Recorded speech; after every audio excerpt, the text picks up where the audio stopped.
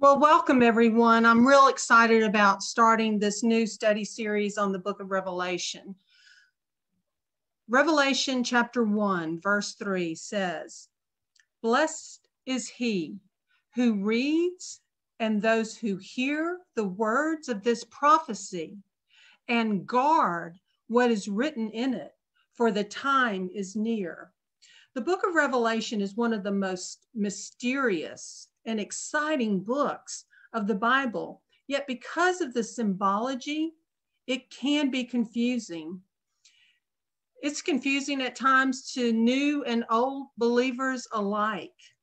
No matter what challenges we encounter with understanding some aspects of Revelation, we must never forget that this is the only book that says a person will be blessed by reading, by hearing the words of this prophecy, and by guarding its written words.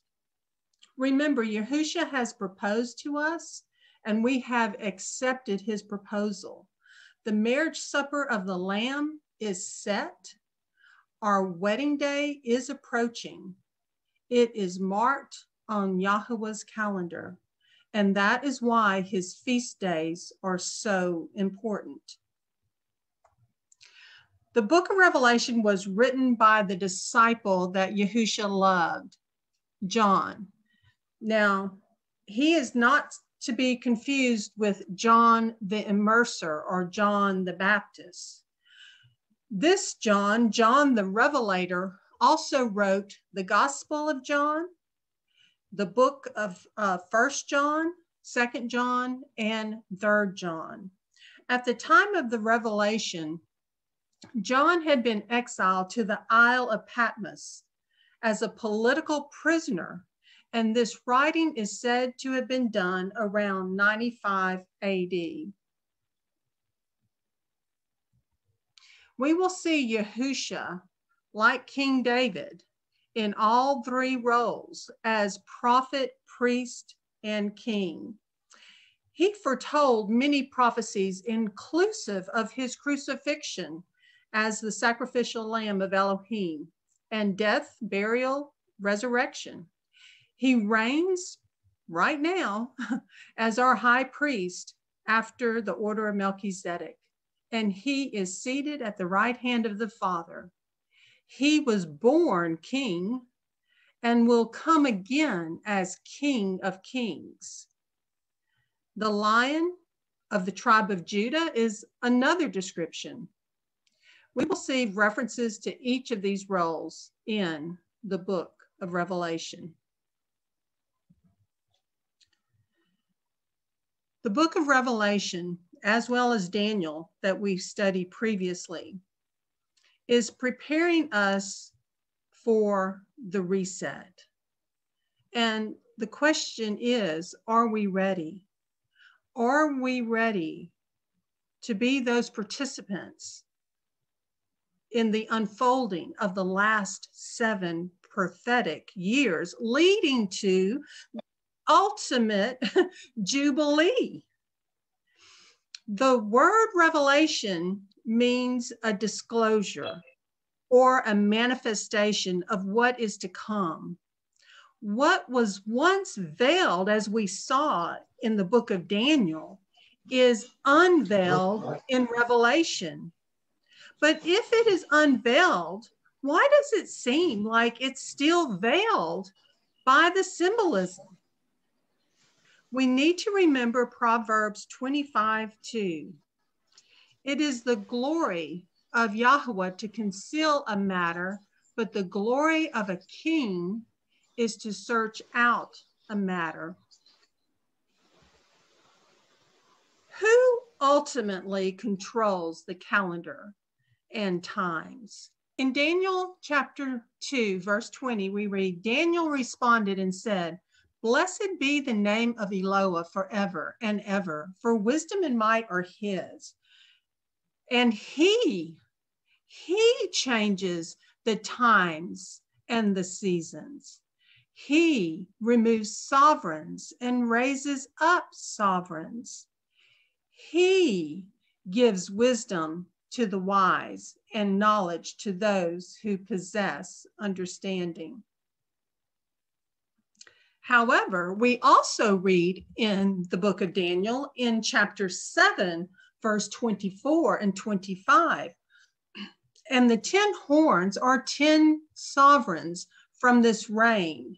They shall rise, and another shall rise after them, and it is different from the first ones, and it humbles 3 sovereigns, and it speaks words against the Most High, and it wears out the set apart ones of the Most High, and it intends to change appointed times and law, and they are given into its hand for a time and times and a half a time. We must be very much aware that the Revelation 17 beast is preparing for the Great Reset. Matter of fact, they've named their project the Great Reset. And how many sections do we see on this color wheel? Oh, let's see. 1, 2, 3, 4, 5, 6, 7. Ah, the enemy always counterfeits. So let's kind of look at some of the things that the Revelation 17 beast is preparing. Top left, shaping economic recovery. Oh, they're going to do that through taxation, artificial intelligence, drones, quantum computing, vaccination, future of computing, digital transformation of business, internet governance. How about redesigning social contracts, skills, and jobs to the right? Inclusive design, whatever that means, peace and resilience, whatever that means, systematic racism, human rights, justice and law, gender parity, fourth industrial revolution, LGBTI inclusion, also restoring the health of the environment, civic participation, forests, Green New Deals, future of mobility, future of energy, the ocean, advanced manufacturing and production, air pollution, developing sustainable business models, future of food, batteries, corporate governance, 3D printing, environmental and natural resource security, plastics and the environment, circular economy, leadership in the fourth industrial revolution. How about over here, harnessing the fourth industrial revolution, future of media, entertainment and culture, digital economy and new value creation, 5G, blockchain, digital identity, banking and capital markets, COVID-19, which also stands for Certificate of Vaccination ID, future of health and health care, strengthening regional development, climate change, biodiversity, public finance and social protection, development finance, aviation, travel and tourism. How is that going to change?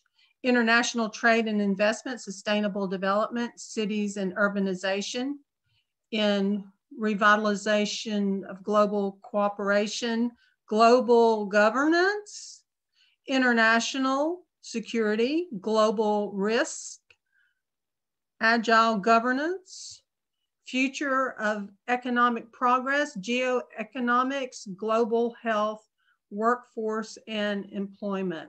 So the Revelation 17 beast is preparing for the Great Reset.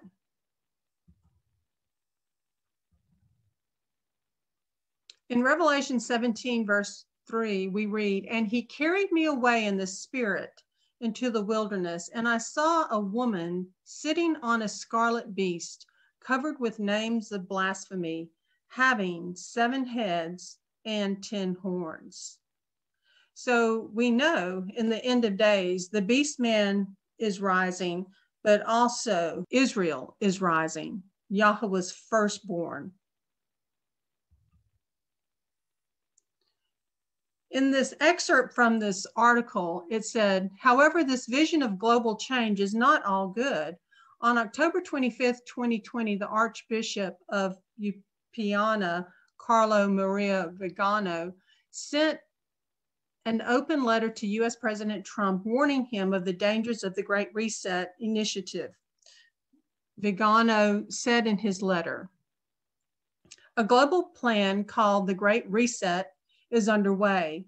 Its architect is a global elite that wants to subdue all humanity, imposing coercive measures with which to drastically limit individual freedoms and those of entire populations. In several nations, this plan has already been approved and financed. In others, it is still in an early stage. Behind the world leaders who are the accomplices and executors of this infernal project, there are unscrupulous characters who finance the World Economic Forum and Event 201, promoting their agenda."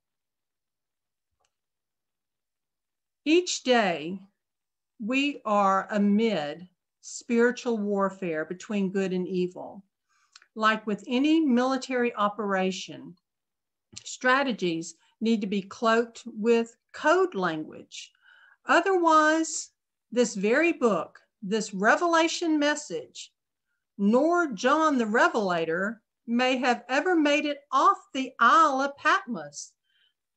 Roman soldiers reading his writings of the book of Revelation would simply think he has lost it. Yahushua spoke to his people in parables so they would receive and understand the message, yet the enemy and his minions would not, or at least not completely. The gospel message is even written in the heavens, displayed by the constellations or the Mazzaroth. There is a woman, a virgin. There is a lion, such as a lion of Judah. There is a serpent or a dragon like Satan. Now, most people in John's day understood more about the heavenly lights than actually we do. We could really gain a lot of education by looking up in the heavenly stars and constellations. However, there are gifted believers and astronomers that have correlated these signs to the Bible. The study of astronomy is not to be confused with the occult practices of astrology. Satan or Satan always usurps things created by Yahweh that are meant for good and twists them into counterfeit perversions. Now, here we have a map to the left, and here is the Isle of Patmos, where John the Revelator was exiled to. John's immediate audience may have more easily understood the symbology in Revelation. In addition, upon his immediate release from Patmos, John could have deciphered the language to those he gave the book of Revelation to. I mean, after all, he was there and he brought the book of Revelation with him. So he was there among these 7 assemblies. It is believed that John was released from Patmos by the successor of the Roman Emperor Domitian after his death. It is thought that John lived his last days in Ephesus, and Ephesus is right here. Let me get my pointer. Here, number 1. This would make huge sense in being able to deliver this prophetic message to the 7 assemblies, which were actual assemblies in his day, but they also correlate to us in our day. So this had here and now significance for John's generation, but also prophetic significance for us. Here you also see that the present day area is Turkey. Now, what is interesting that I always notice every time I look at these scriptures and look at the 7 assemblies is that the shape is shaped like a shepherd's staff. And I always have to point that out because I just think that's pretty cool. So we have Ephesus, we have Smyrna, third, Pergamos, fourth, Thyatira, fifth, Sardis, sixth, Philadelphia, 7, Laodicea. When studying the book of Revelation, one can easily see that it incorporates many of the Old and New Testament prophetic books, the writings and various scriptures within the New Testament. Therefore, whenever possible, we will gain further insight through cross-referencing scripture throughout his word, letting scripture interpret scripture. So why do some avoid the book of Revelation? I know I used to find it very difficult and intimidating to read and study. And it can be that way, but the more you read it, the more you're blessed. So why do some avoid the book of Revelation? Because they may find it confusing. They may find it negative, maybe too hard to understand because of the symbolism. And some even believe it has already been fulfilled. There are 5 main viewpoints of those that study the book of Revelation, and there are more, but I'm just going to hit on 5. The preterist interpretation, the historical, the allegorical, the amillennial, and the futuristic. The preterist interpretation believes prophetic events were fulfilled in the 1st century. Historical interpretation believes prophetic events have been fulfilled throughout history. Now, some prophetic events have been fulfilled, but we also know that in the Bible, that prophecies many times have 2 to 3 fulfillments, those in the ancient writings and then those in the times period of the gospel messages and for the end of days. Allegorical interpretation believe events are just all allegorical stories, just a battle between good and evil. A millennial interpretation, Revelation is just 7 phases of church history, meaning no millennium or no 1,000-year reign. And then the futuristic interpretation, chapters 4 through 22, are in the future, the time of the tribulation. Revelation 1 is viewed as pretty much having been past. Revelation 2 and 3, this was speaking to John's prophetic present period of time, but it also has future application. And Revelation chapter 4 through 22 is futuristic time of tribulation and more. We will be taking the futuristic approach in this Revelation study. Why? Because the reason is that the cataclysmic judgments found in Revelation simply have never happened before in history, and Satan is definitely not bound.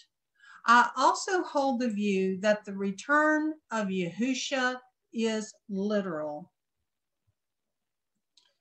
Proverbs 16, verse 18. Pride goes before destruction and a haughty spirit before a fall.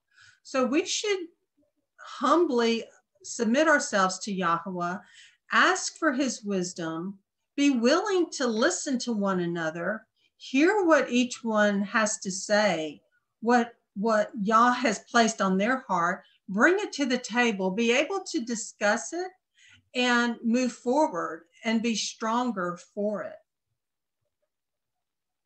Now, I came across Dr. Gavin Finley just 24 hours ago. And I found his work very informative. And he is one of the few teachers that I have come across that could give insights to what we studied in the closing chapters of Daniel about the timelines, about the Jubilees, about how to count prophetic calendars and so forth and so on. So I value his work. Now, as we look at some of these clips, please understand that we may not all agree with everything that he says. And if he was on this presentation with us, he may not agree with everything we have to say. But let's glean wisdom from the body of believers, because time is short. And Yahweh's purpose of bringing the body together is that we must rely first and foremost on his Ruach HaKodesh to lead us to all truth and stay in his word. But he wants us to come together and break bread together and search the scriptures and find truth.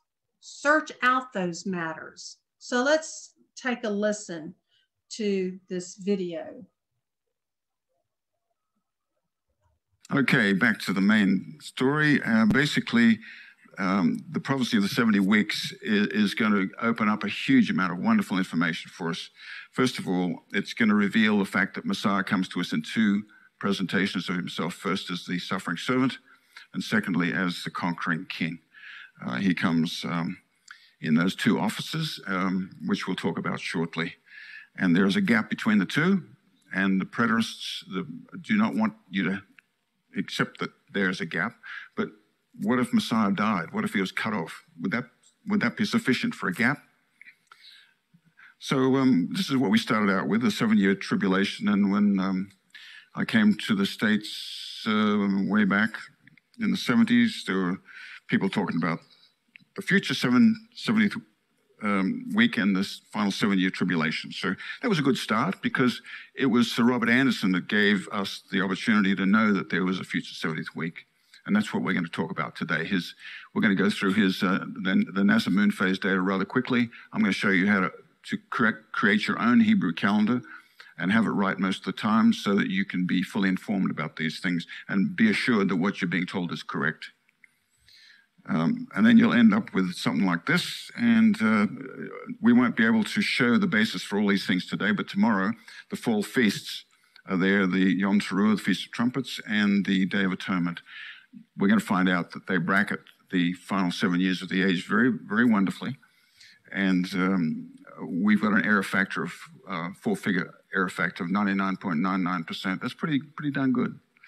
And even better than that when we deal with the 69 weeks, which we will shortly. It's important to appreciate that the 70 weeks prophecy came to us out of a prayer. And there's a whole lot of information in the prayer, as well as the details of the technical details of what's been shown. God is a forgiving God. And so the issue is that Daniel knew God as a harsh, true, righteous God. But even though he's given a rough rap about all the rough things that are happening, he still comes back and he says, yes, but we know that beyond all this, there's a merciful heart in your character. And he doesn't let go of his God. And that's an important lesson for us, because tough times are coming and a lot of people are going to let go of their God. And so we need to know that behind it all, there's a loving God who's waiting for his people to come home in both houses. So here we have Daniel. He says, yes, all Israel have transgressed thy law. He says, all Israel. So Doug was saying that he goes through the whole Bible for a whole lot of his life, and then finally he starts to realize that there's two houses. And so we're going to see that there's mention of two houses here inside the Daniel's prophecy of the 70 weeks. All Israel have transgressed our law, even by departing. So the word departing there is interesting. And that doesn't necessarily, the prophecy is not exhausted by a moral departing. How about a physical walkout? Well, there's your physical walkout right there. And that's what Daniel's referring to. He's referring to the time when when the house of Israel walked out on the Jewish house and said, "Up yours, David," and basically cursed David and walked out. This is a huge issue, and nobody wants to talk about this. It's not anything that the people who want to unhitch the Old Testament, they don't want this information to go to you guys, because it's got critical information for you to be powerful in the latter days and see the greater works and move on to do the glories. So Daniel's talking about, Lord, forgive. So there's nothing wrong with asking for forgiveness. Nothing wrong at all. And he's mentioning the two elements here. And the rest of this presentation, blue will be relating to the house of Judah, the royal Jewish house, which relates to God's law, the scepter, the king, and then the congregation here, the people. You start to see that in the scriptures. It'll start to pop out at you. So he's praying for the city and the people. And while he's speaking, praying, as soon as the prayer went and reached the throne of heaven, the answer was given. So it's not as if God is sitting there twiddling his thumbs waiting to say, "Oh, I'm waiting for my time." He responds immediately. The question is, how quickly are we able to receive the answer? Ola was talking about that in the previous presentation. So he's mentioning the sin of my people Israel, and before the Lord my God for the holy mountain of my God. So when he's talking about a mountain, he's talking about a nation. So here again, he's talking about a people, a congregation, and he's talking about a nation. So there's your two handles on God's covenant people, which you'll see all through the scriptures: the two witnesses, the two angels over the Ark of the Covenant, the two candles that the ladies light at Sabbath, the two olive trees, on and on and on it goes. The answer comes, and God answers in relationship to the specific details that Daniel's talking about. 70 weeks are determined, cut out of time, upon thy people and upon thy holy city. So how much clearer could it get? He's talking about the two handles that God has on his covenant people, a nation and a congregation. And here we have the same situation going back to Abraham's promise, the Abrahamic covenant, unconditional covenant. God says, "I'm going to do this." He carried Abraham through the blood. Kingdom and a priesthood, a holy city and a holy people, a nation and a congregation, all wrapped up in the Abrahamic covenant, which we are partakers of right now. And don't let any man or devil tell you otherwise. I don't care if it's in the Old Testament. You want to unhitch it, it can be rehitched real quickly. And you guys are just the people to do it. So to achieve what? What's the purpose? To finish the transgression, to make an end of sins, to make reconciliation. There's atonement. So there is your Yom Kippur. That's your final wrap-up. That's your final reconciliation, your final day of accounting, day of pardoning, day of sentencing. It's Judgment Day, and this is obviously related to the close of the age. So, okay, so he reviewed several things that were interesting in that short clip. The timelines that he showed do have a 7-year time span. And he sees that as the last 7 years, the 70th week. And so he had it divided up into 1260 and 1260. Now, one thing he does that I personally don't do is put the 1290 on the last half and lets it extend 30 days beyond the 2,520 days. Personally, I've just taken the approach as keeping within the 7-year time period of 2,520 days. But I'm open to listening to what others have discovered. And he also affirmed Yom Kippur. Yom Kippur is being affirmed over and over again that is the final day of judgment. So that gives us an anchor moedim for the last 7 years. At least we know where that anchor date is, that anchor moedim is in the last 7-year prophetic timeline. Yahusha told us in John 14, verse 3, and if I go and prepare a place for you, I shall come again and receive you to myself, that where I am, you might be too. So we never, ever need to lose sight that Yahweh is in full, absolutely full and total control. Nothing catches him off guard. Absolutely nothing. We also know that he is coming in like manner as those that witnessed how he went up in Acts chapter 1, verse 10 through 11. And as they were gazing into the heaven as he went up, see, 2 men stood by them dressed in white, who also said, Men of Galilee, why do you stand looking up into the heaven? This same Yahusha, who was taken up from you into the heaven, shall come in the same way as you saw him go into the heaven. And when he comes, he's going to come in all of his glory. He will be unmistakable.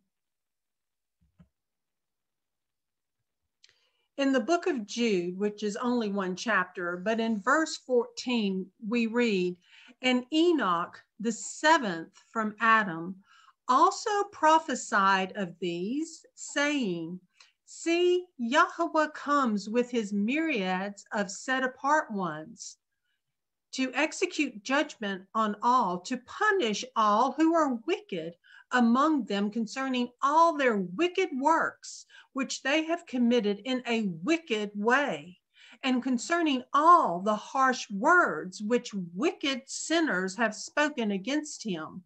These are grumblers, complainers, who walk according to their own lusts, and their mouth speaks proudly, admiring faces of others for the sake of gain.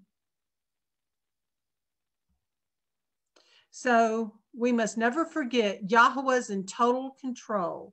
In Daniel chapter 4, verse 17, we read, This matter is by the decree of the watchers, and the command by the word of the set-apart ones, so that the living know, that the Most High is ruler in the reign of men, and gives it to whomever he wishes, and sets over it the lowest of men. Now, when we studied the book of Daniel, we looked at time periods and timelines. And I went through and I marked all the chapter and verses. So if you want to take a picture with your phone to review those later, please do. But we studied about 10 days, 21 days, 30 days, 2,300 days, 1,290, 1,335, 3 weeks, 70 weeks, 12 months, 3 years, 70 years, 7 times, a time, and a half a time. And in Revelation, if you look at the white print, we're going to hear timelines and time periods of like 1,000 years, or 42 months, or 5 months, 1,260 days, 10 days, 3.5 days, 1 day, 1 hour, half an hour, a time, times and a half. And then also the timelines and time periods in Daniel will also play out many times in the book of Revelation, such as 2,300 days, 1,290 days, 1,335 days, 70 weeks, 7 times, and 10 days. So with the time and times and half a time, we see that equates to the 42 months or the 1260 days. And it may even equate to the 3.5 days. Some view that as 3.5 years. That's why I put a question mark, because some view that differently. And as well, the same phraseology, if you will, a time, times, and a half a time are also mentioned in Revelation 12:14. Now we're about to look at what Gavin Finley calls the 2 Rosetta Stones in Holy Scripture, the biblical month and the biblical year. He's going to reference Genesis chapter 7 and 8, showing the biblical month, 5 months equal 30 days each. He'll show that. And also 3.5 years equaling 1,260 days. So let's take a listen. There are two. We can consider that these two scriptures in Genesis and in Revelation that give us an idea of the biblical month and the biblical year. They're a bit like the Rosetta Stone discovered by the French in Alexandria. They found this stone and they found that it was written in 3 different languages, so they could then understand the hieroglyphics of the Egyptians. So we read in Genesis 7 that in the 600th year of Noah's life, in the 2nd month, 17th day of the month, the fountains of the deep were broken up. On the same day, Noah and his family entered the ark, and the Lord shut him in. So God shut him in. He didn't shut the door. God is responsible for judgment, not us. So keep that in mind. So here we have 150 days, and the terminus of the time when the ark rested was on the 17th day of the 7th month. So there's 5 months, and we're told that it's 150 days. We do the math. I mean, this is something that a 6th grader can do, right? Not very complicated. And we end up with a 30-day biblical or prophetic month. So now we turn to the second Rosetta Stone for biblical time in Revelation 12:6 and 12:14, the exile of the woman of wonder. Both verses describe the same event. And here we find out that 1,260 days equals time times and a half a time, rather cryptically presented to us as 3.5 years. So we do the math there. And we end up with a 360-day year. 1,260 days, 3.5 years, 360-day year, prophetic year. That's what Sir Robert Anderson used to crack the case of the 70 weeks prophecy. And all the tumblers in the lock come together, and they reconcile all 7 verses for the final 3.5 years. 42 months equals 3.5 years, equals 1,260 days. God's laid it out for us to discover. Study to show yourself approved unto God. You find out all sorts of interesting things, you know? So here's our 7 verses again. And these 2 relate to the exile of the woman. And all of these can be reconciled very beautifully. And here we have this great dramatic story, which was probably talked about by the shepherds in the field when they looked up at the stars. And the patriarchs probably talked about it too. Maybe Adam knew about all these things. The ancient patriarchs knew. That's Andromeda on the right. And she's going to be delivered, but she's having a bit of a rough time in the interim. She's being more or less surrounded by the dragon. It's the story of the latter days. Now, is she doomed? Is all lost? Is it all terrible? Were there no hope, no reconciliation, no mercy of God? Well, there's a deliverance, you know. With Andromeda, she's delivered eventually, and gloriously so.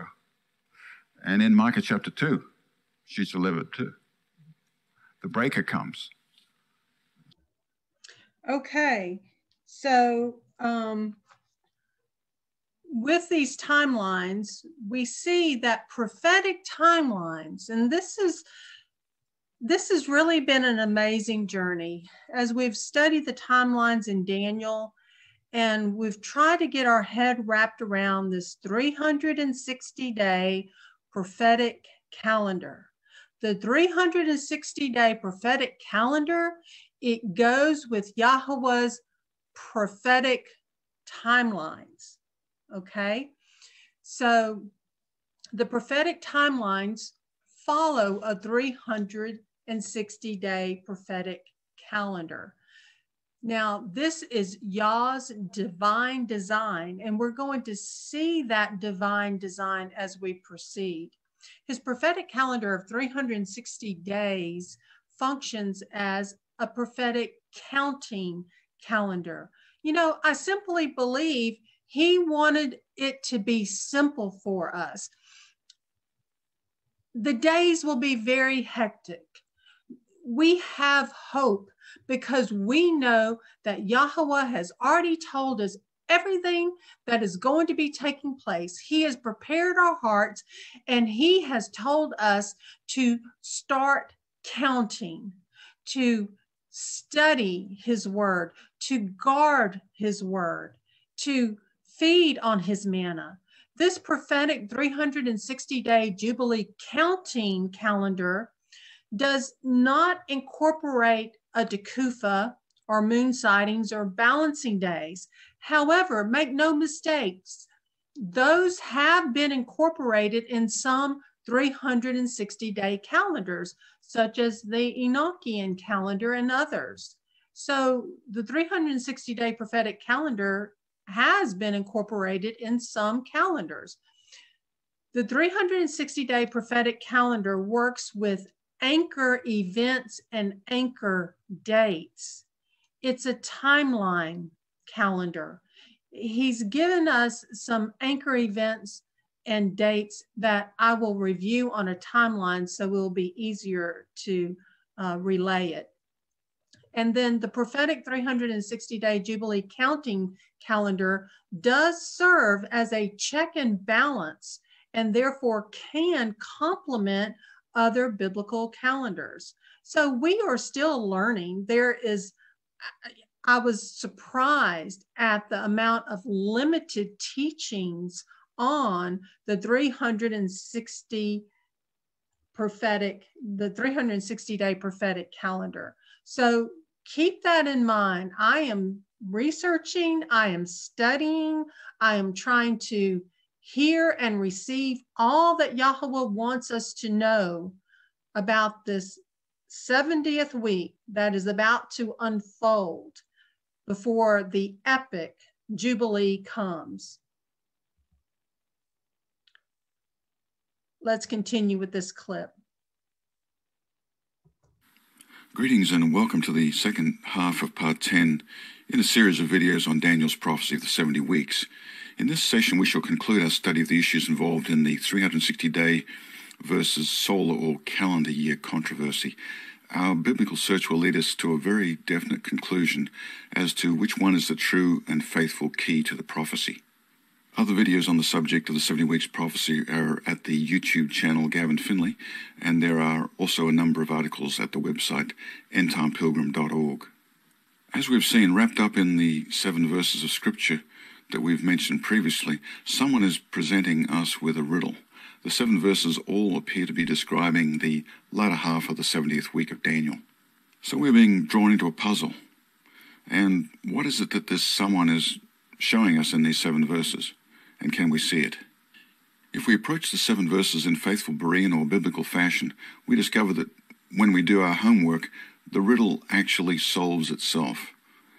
The Bible is its own best interpreter.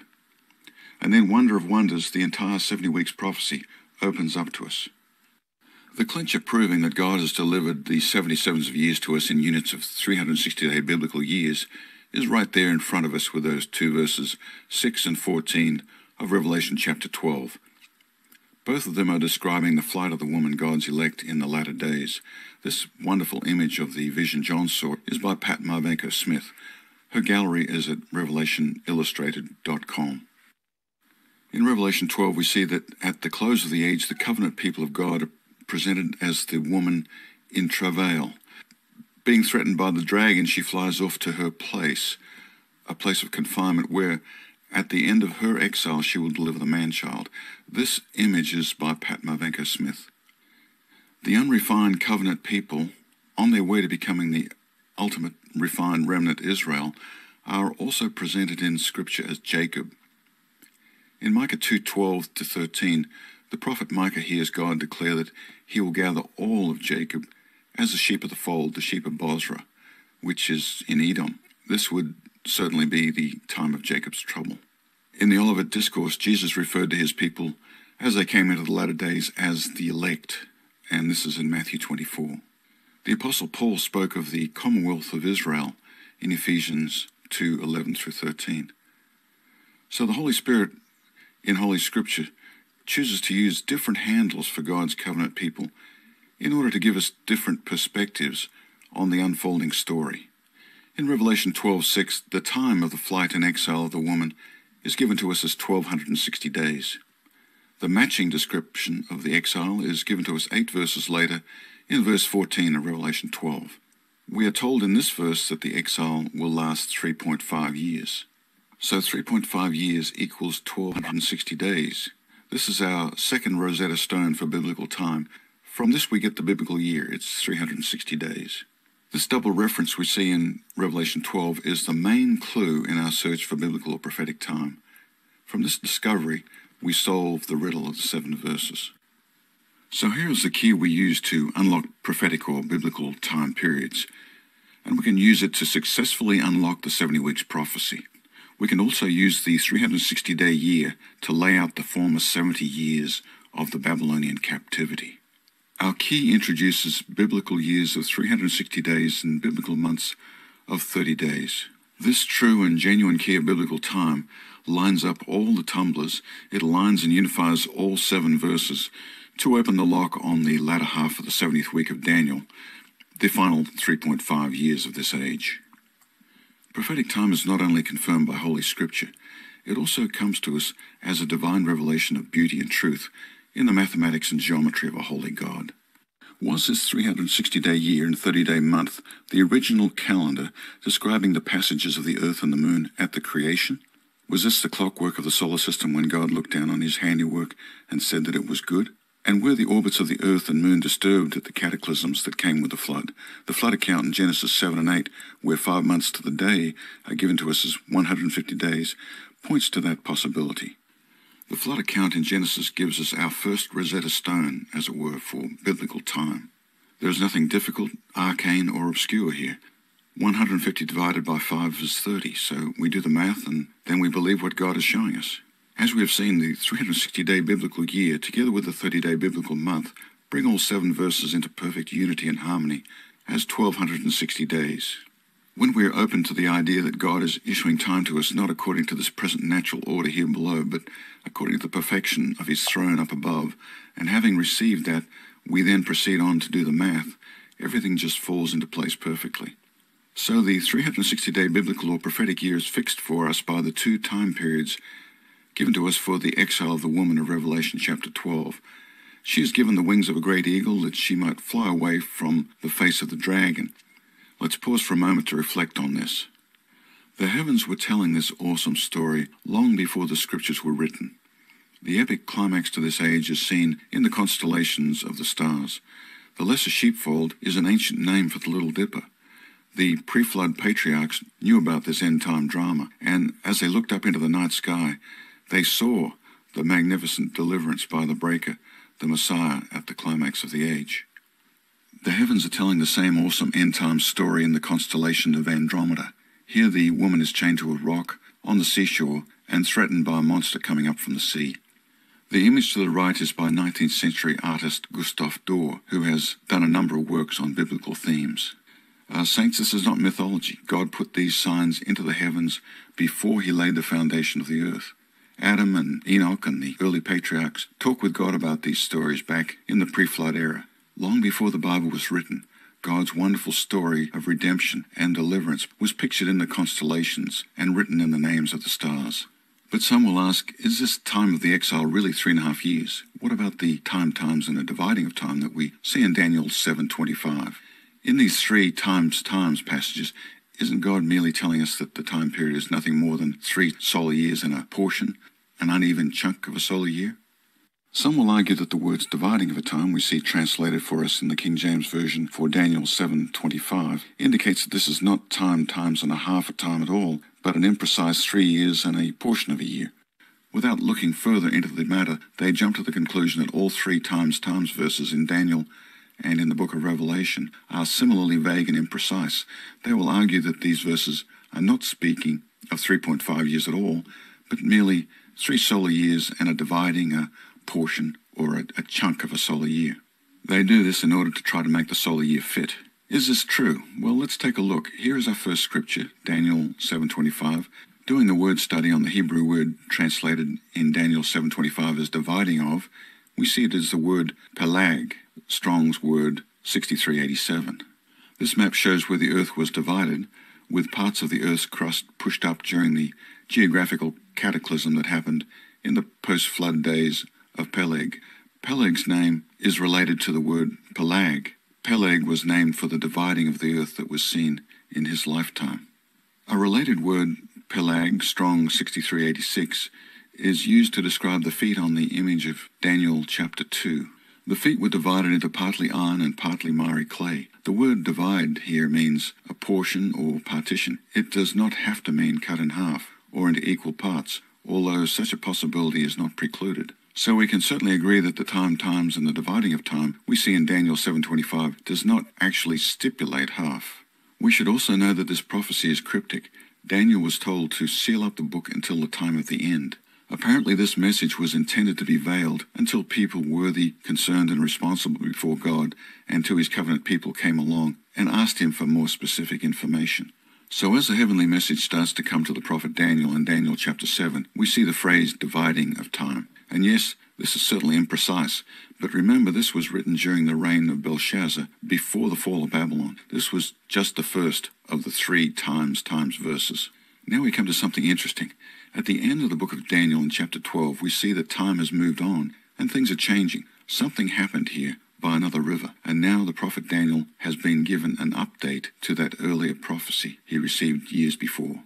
In Daniel 12:7, we see that the times, and the dividing of time prophecy we saw earlier in chapter 7, which related to the end-time tribulation of the saints, is now reissued to us in more precise terms as times and a half. Daniel receives the message and records the words spoken to him, but he is absolutely flabbergasted at what he hears. He does not understand it at all. How can the saints see their political and military power shattered and be given into the hand of the beast, and then rise up victoriously to be given the kingdom at the end? Daniel is not given an answer to this conundrum. He is just told, "Go thy way, Daniel, the words are closed up, sealed, until the time of the end." But the prophet Ezekiel, a contemporary of Daniel, receives an inspiring message which sheds some further light on this. It is the vision of the valley of dry bones. You can read this in Ezekiel 37, and this is another wonderful image by Gustav Doré. Daniel is astounded at what he hears. Nevertheless, he gets the update. The time of the Great Tribulation is times and a half. So to think of the 3 years and a chunk of a year is certainly an acceptable interpretation for the earlier passage in Daniel 7:25. But as we are now beginning to see, that was not the last word on the matter. It was just the beginning of the message. Here in Daniel 12:7 and later in Revelation 12:14, we get the rest of the story. These 2 verses, which follow on after Daniel's earlier vision in chapter 7, state the time period for us very precisely as times and a half a time. In Daniel 12, at the end of the book, we see the word half is used, and it is the Hebrew word chetzi, Strong's 2677. This word does not mean dividing of, The word is faithfully rendered by the King James translators as half. So now we see an exact accounting of the time period. The Hebrew word chetzi occurs 125 times in the KJV. 108 of those times the word is translated very specifically as half. Here are some examples. Midnight has long been a time recognized as that discrete point in the middle of the night. And the watchmen going all the way back to ancient times knew that midnight was the point precisely halfway through the night watches. In the book of Ruth, we read that it was at midnight that Boaz became aware that the maiden Ruth was lying at his feet. And here in that passage from Ruth is the Hebrew word for midnight in its two parts, those being chetzi, meaning half or middle, Strong's 2677, and the Hebrew word layel, meaning night. In Exodus 25, we see the dimensions of the Ark of the Covenant. The measurements are given to us in minute accuracy down to half a cubit. We dare not even think that there is anything vague or imprecise about the word half in this passage. It is 0.5 or 50%. This is the very same Hebrew word chetzi, translated as half, we see in the angel's message to Daniel in Daniel 12:7. You'll notice that the word half is very often and very specifically related to blood covenant matters between God and his people. We saw this right back at the beginning when Abraham made covenant with Yahweh God. On that occasion, animals were cut in half right down the middle.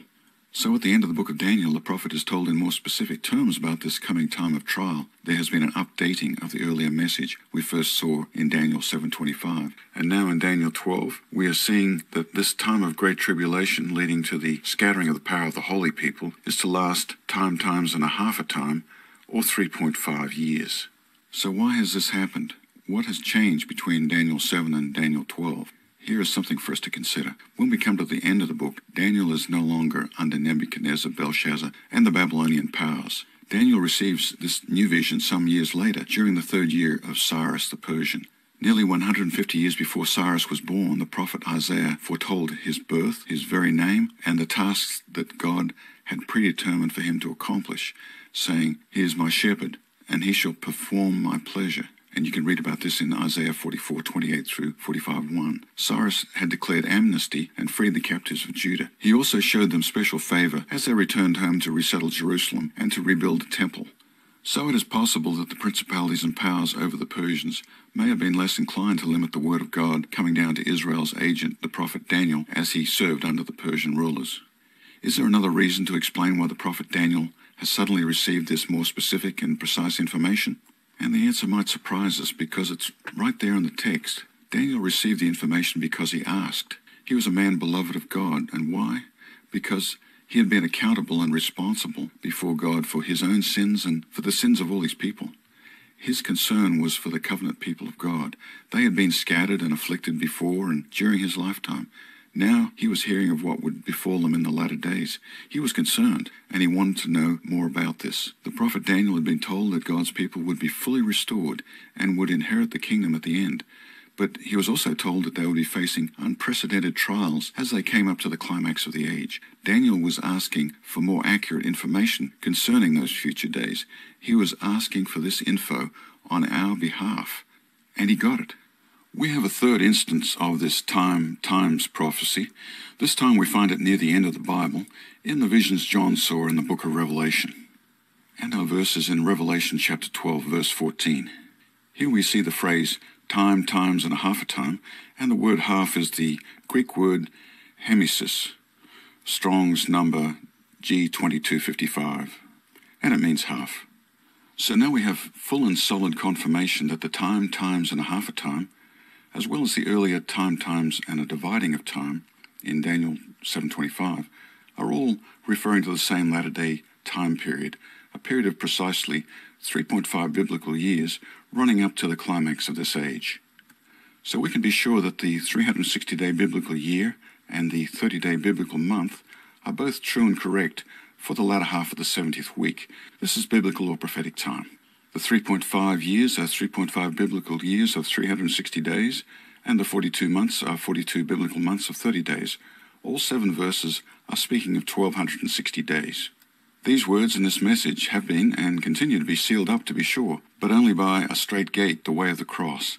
The principalities and powers and our own flesh all conspire to prevent us from finishing our pilgrimage and bringing in the end-time witness. As we have seen, solving the puzzle is not all that difficult for those with a biblical worldview. Those who are wise, devoted to God, with a mindset open to the supernatural sovereignty of God, will understand these things. Those committed to the witness of Messiah will make it a priority to search out, comprehend, receive, and to act on this message. Remember, too, that the Word of God and biblical truth does not come to us by intellectual effort or theological knowledge. Rather, God speaks to us by the Holy Spirit operating in and through the Holy Scriptures. God's Word is thereby revealed to us from His throne up in the third heaven, far above the gyrations and the noise of this present cosmos. As we've seen, this truth concerning biblical time confirms itself by turning the lock to open up the future 70th week of Daniel. So we can now proceed on to use the 360-day biblical year with confidence as our key to unlock the entire 70 weeks prophecy. When we do this for the former 69 sevens of years, that timeline as well falls into place with superb accuracy. So why is this study of the 70 weeks prophecy so important? The answer is simple. So we can have this chart into the future. We need to have it firmly fixed in our minds that there is a future 70th week of Daniel, the final 7 years of this age. This is the final sabbatical for this present evil age, and it is up there in our future. It leads right on up to the Jubilee year of the millennium of Messiah. And so let us remember our God and His Word and our vital role of witness as we go up on stage or into the arena at the climax of this age. We simply cannot even think of skipping out early or abandoning ship to save our own skins, like the crew tried to do in the shipwreck of the Apostle Paul. We have a job to do, and as with the Apostle Paul, God has given us the lives of all who sail with us. So let us keep our relationship with Him as our top priority. And as we go about our business in this world, and as we face our disappointments and our temptations to run away from the faith in our Messiah, let us always keep this in the back of our minds. We are on our way to a wedding feast. It also happens to be a victory feast. For those who have tasted the heavenly food, it's all there. And the wine, well, as we saw at Cana, the best wine is reserved until the last. The highway of holiness leads onwards and upwards towards the gates of glory. Grace and shalom to all the saints. Okay, so that presentation segment really confirmed our understanding how the 360-day prophetic calendar works with Bible prophecy. So now that's not to exclude us using annual calendars. Now, some of you may be on different annual biblical calendars. That doesn't exclude that. But when evaluating and determining prophetic timelines, then one must use Yahweh's prophetic 360-day calendar. Now, the 70th week will be the 10th Jubilee, and we need to understand more about Shemitah years, or sometimes they're referred to as sabbatical years. And we probably really have neglected this area of study. So I just wanted to briefly review with some of these brief definitions I got from this standinfaith.org website. Shemitah years is the Sabbath every 7th year. So it's the 7th year is a sabbatical year.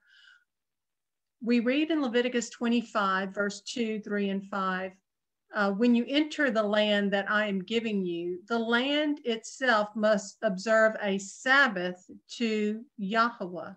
For 6 years you may sow your field and prune your vineyard and gather its crops. But in the 7th year there shall be a Sabbath of complete rest for the land, a Sabbath to Yahweh. The land must have a year of complete rest. So this is talking about a sabbatical year of rest. It's not talking about the Jubilee year right here, but it is talking about the Shemitah years, every 7th year. Jubilee year is every 49 years, and then the 50th year is the Jubilee year, and we're going to show you how that works out on a Jubilee calendar. And we read, and you shall count off 7 Sabbaths of years, 7 times 7 years, so that the 7 Sabbaths of years amount to 49 years. Then you are to sound the trumpet far and wide on the 10th day of the 7th month, on the Day of Atonement. You shall sound it throughout your land. So you are to consecrate the 50th year and proclaim liberty in the land for all its inhabitants. It shall be your Jubilee, when each of you is to return to his property and to his clan. The 50th year in the 49-year Jubilee cycle. The Jubilee year cycle repeats every 49 years, 7 Shemitahs, but the actual year of Jubilee is the 50th year. That is, the 50th year is the same as, or it overlaps, the first year in the next 49-year cycle. So here's the diagram to illustrate that overlap. And I was very excited to see how their pattern matched the pattern that we had put together and studied during our Daniel study. So you have 7 years, and 7 times 7 is 49. Same way in this upper example, 7 years and 7 down, and this is the 49th year. And then the first year of the next cycle is the 50th. So that is the pattern of the Jubilee. 49 years plus the next year of the next cycle equals the 50th, which is the Jubilee. Now, what I have found is people are getting confused with counting every 50 years to determine the millennial cycle. So we have to keep that in mind, that the millennial cycle is also important, but this is the Jubilee cycle, and I'm going to give some examples, and we're going to practice how this is divinely put together. So the 50-year cycle begins with the biblical creation in Genesis, ending after 6,000 years on its 120th anniversary in 2017, according to this website. After 6,000 years, the 120th anniversary of the 50-year 1917, 1967, and 2017 cycle coincides with the beginning of Daniel's 70th week in September 2017. Now, that's this particular website's viewpoint. So they're already looking at their beginning of Daniel's 70th week. From our studies and from the anchor events we're looking for, we have not confirmed that the Daniel's 70th week has started. Hey, but we're open, right? We're listening, we're watching, and waiting. Now, the 49-year cycle. In contrast, the Bible reckons the 49-year Jubilee cycle from when Israel entered the Promised Land in 1406 BC, ending on its 70th anniversary in 2024. The 70th anniversary of the 49-year Jubilee cycle coincides with the end of Daniel's 70th week in September 2024. So again, that's this particular website's point of view.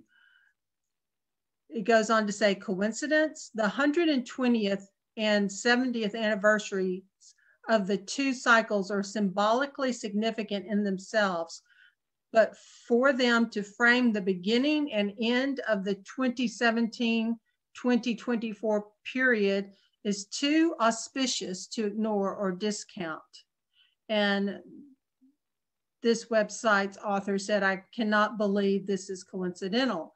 So I'm mainly sharing this with you so you can be encouraged by, we are finding the watchmen on the wall.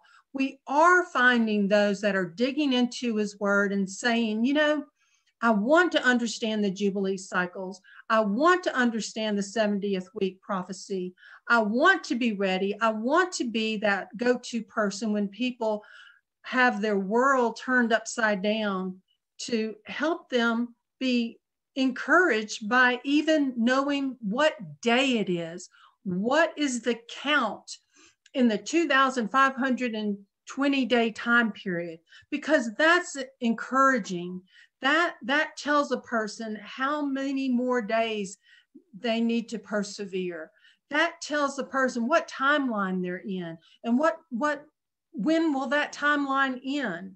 And that is why Yah brought these this calendar information to the forefront.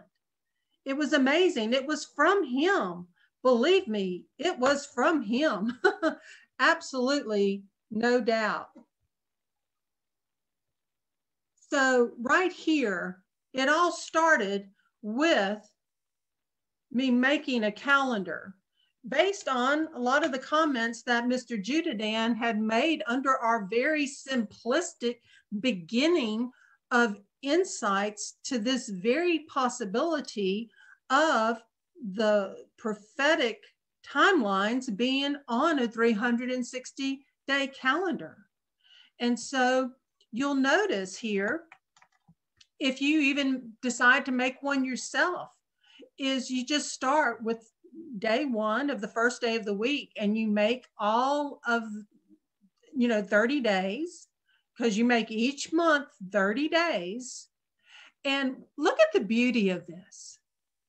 It begins on Sunday, and this month ends on Monday. So Sunday, Monday, and then the next calendar starts on Tuesday and it ends on Wednesday.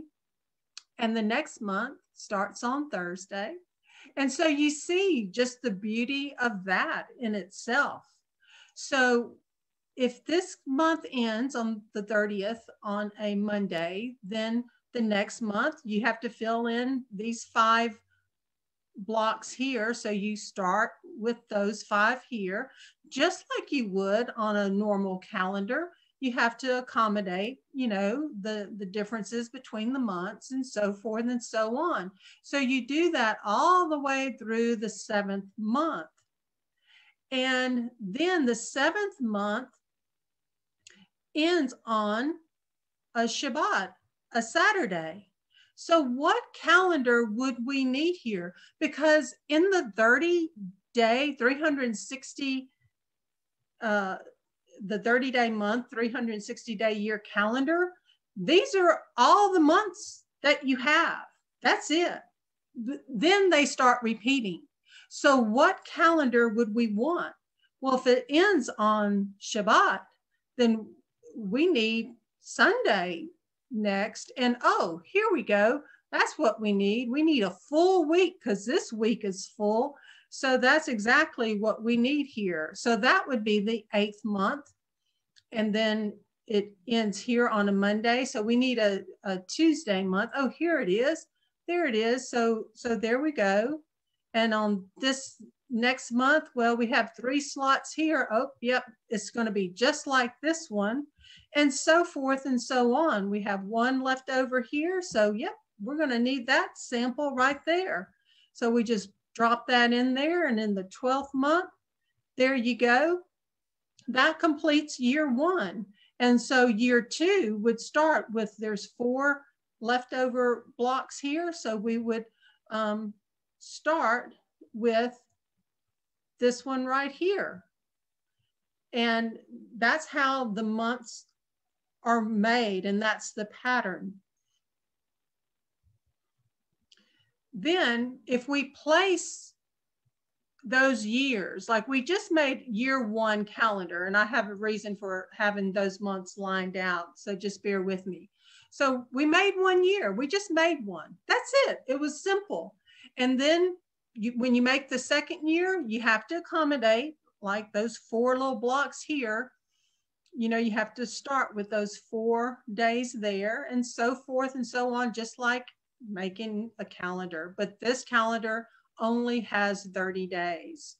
So you make all the years accordingly.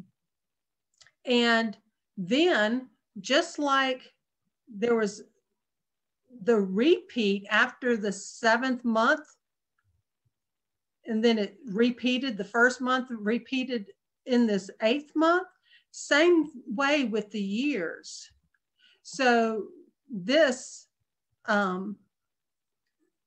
yearly calendar repeats and matches this one.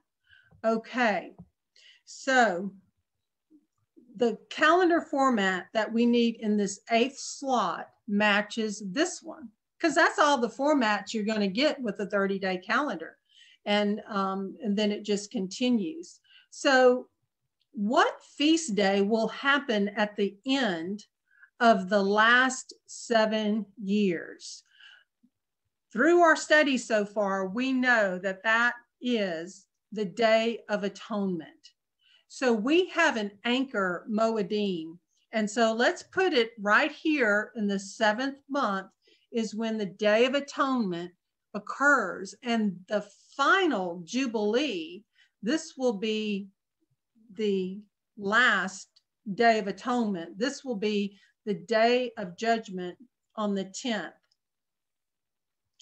And so how many days are in 7 years with a 360-day calendar?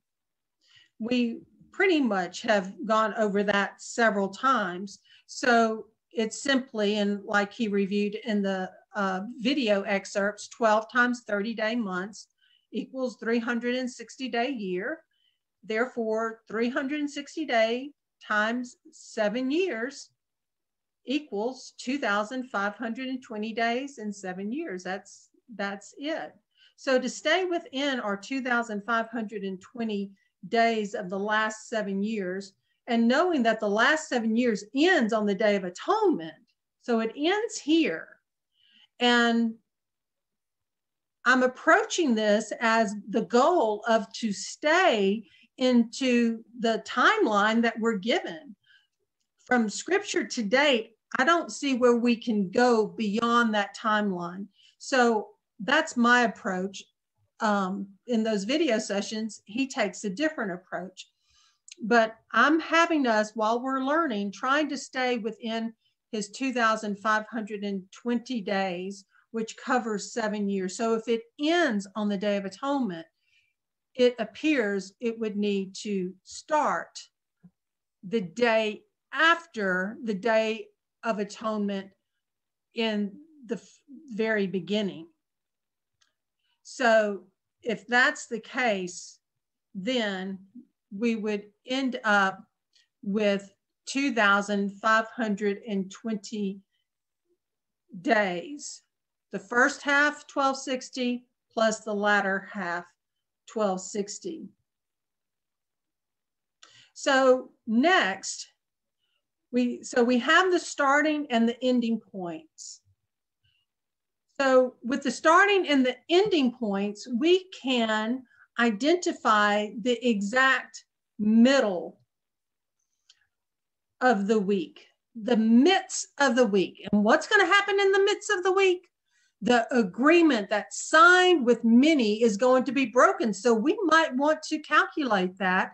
And Yahweh has given us a very simplistic calendar so we can actually do that.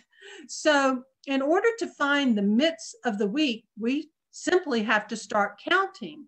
So if we start here on the 11th, well, we have 20 days left over in this month.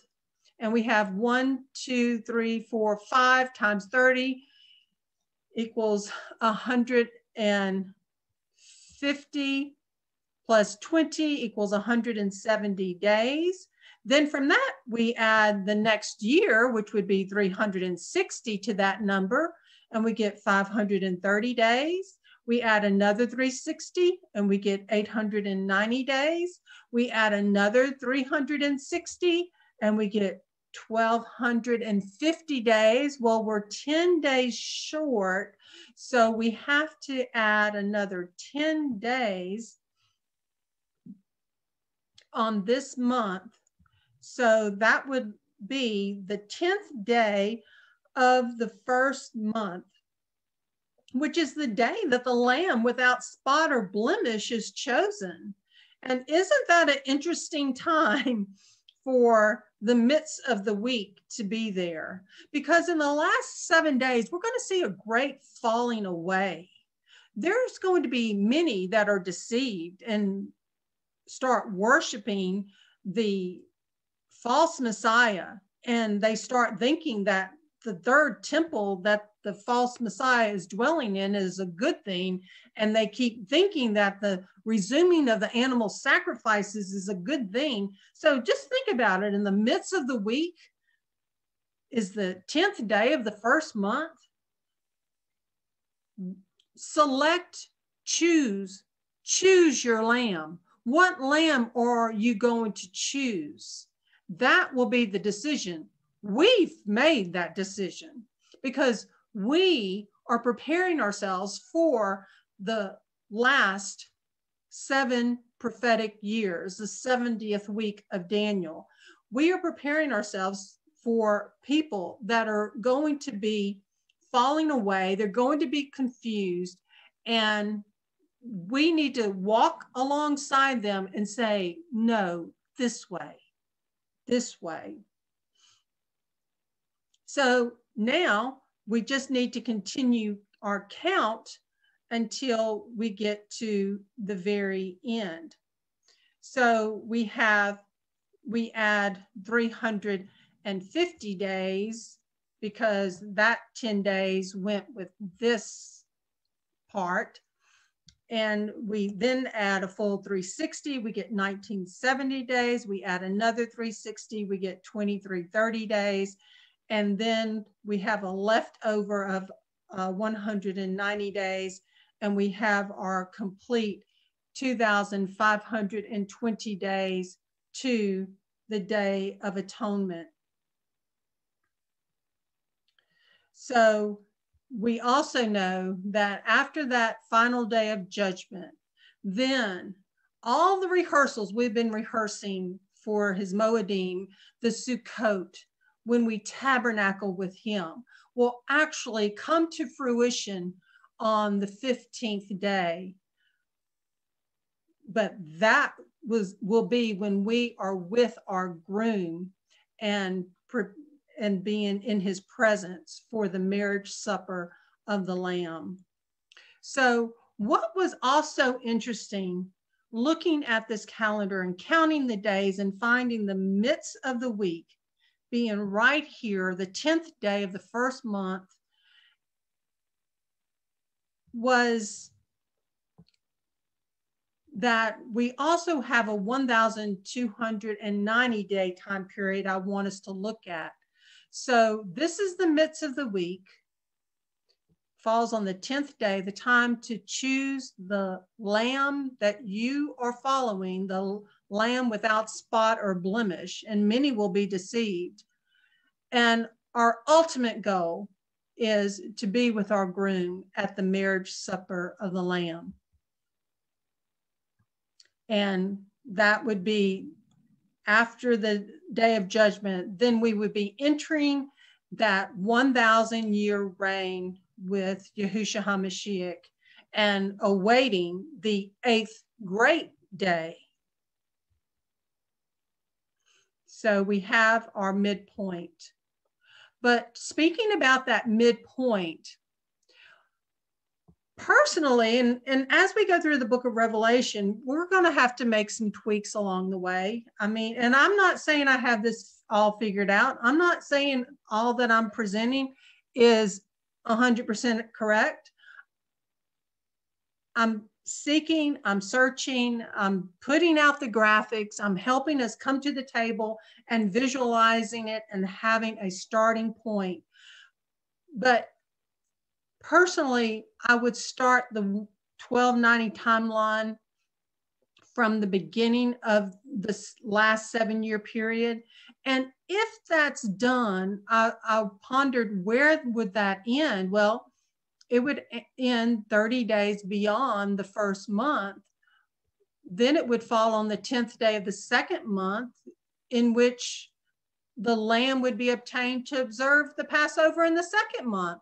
And I don't know, I thought that was pretty cool if that's the way it turns out to be, because there was a stipulation, if people could not make the first Passover, then Yahweh allowed for the second Passover. But observing the Passover and the bread and wine is not something you observe every week. It is once a year. And if you miss that first Passover, then it is allowed to observe it in that second month. And I thought that was interesting. So it would be right there. So now we have a tentative layout of the last 7 years. As we go through the book of Revelation, we should note signs that represent a feast day of Yahweh and see where it might land in association with our Jubilee prophetic counting calendar. So if I go back here, I think it's going to be very exciting as we study, as we come across scriptures, as we see signs of specific elements that key us into what moedim it is. See if we can coincide it with our 360-day prophetic calendar. So we have our weekly Sabbath. I think we're all solid on that. The seventh day is the Sabbath. That's the micro view, if you will. The sabbatical year that we looked at in the block of 49 years, that seventh column, that's our sabbatical year, or sometimes it's referred to as Shemitah year. That's like a macro, a bigger view of a larger Shabbat of rest, if you will. Now, this little red dot reminds us that's where we're at. That's exciting. That's very exciting. And we know Yah is with us, and we know he will never leave us or forsake us. So the sabbatical groupings of the millenniums, some refer to them as grand, and that's a good description. And this seventh millennium will be when we rule and reign with Yahusha for 1,000 years. Now, again, for the sabbatical, going back to this middle row, again, the sabbatical years, there's 7 of them in one Jubilee cycle. However, when you go on to count that 50th year in the next cycle, if you're that 50th year is the Jubilee. See, what happens is in the 49th year, they blow the trumpets. When? They blow the trumpets on the Day of Atonement. So that gives the people 5 months to prepare for the Jubilee. So we have 1, 2, 3, let's see, well, 5 months and 20 days, okay, because that's on the 10th of the 7th month. So we have 5 months and 20 days. So what that does is it prepares the people to get all the arrangements made to enjoy that 50th year. So I hope that makes it clear. The trumpets are blown, everybody's notified, then there's a lot of work to be done to get everything sorted and everything, and then it's carried out at the beginning of the 50th year, which is also, like if we had another grouping of this, which is also the first year of the next cycle. So that's where you could also connect that saying the last will be first and the first will be last. Or you could also see that Jubilee year as being the Alpha and the Omega, because Yahushua HaMashiach, he is our Jubilee. Now, some, and we've all heard of this, some have connected the Shemitah years every 7 years. We've seen timelines like this. And, you know, according to Gavin Finley, he's not so sure that they should be tracked in those years since Yahusha. He does think it should be picked up on that last 70th week. And later on, I'll show you a different viewpoint from a man named Larry Wilson, who has unfortunately passed away last month, but I'd come across his website, and he also had a YouTube channel that I gleaned insights from. So the reason why I'm showing you this timeline is that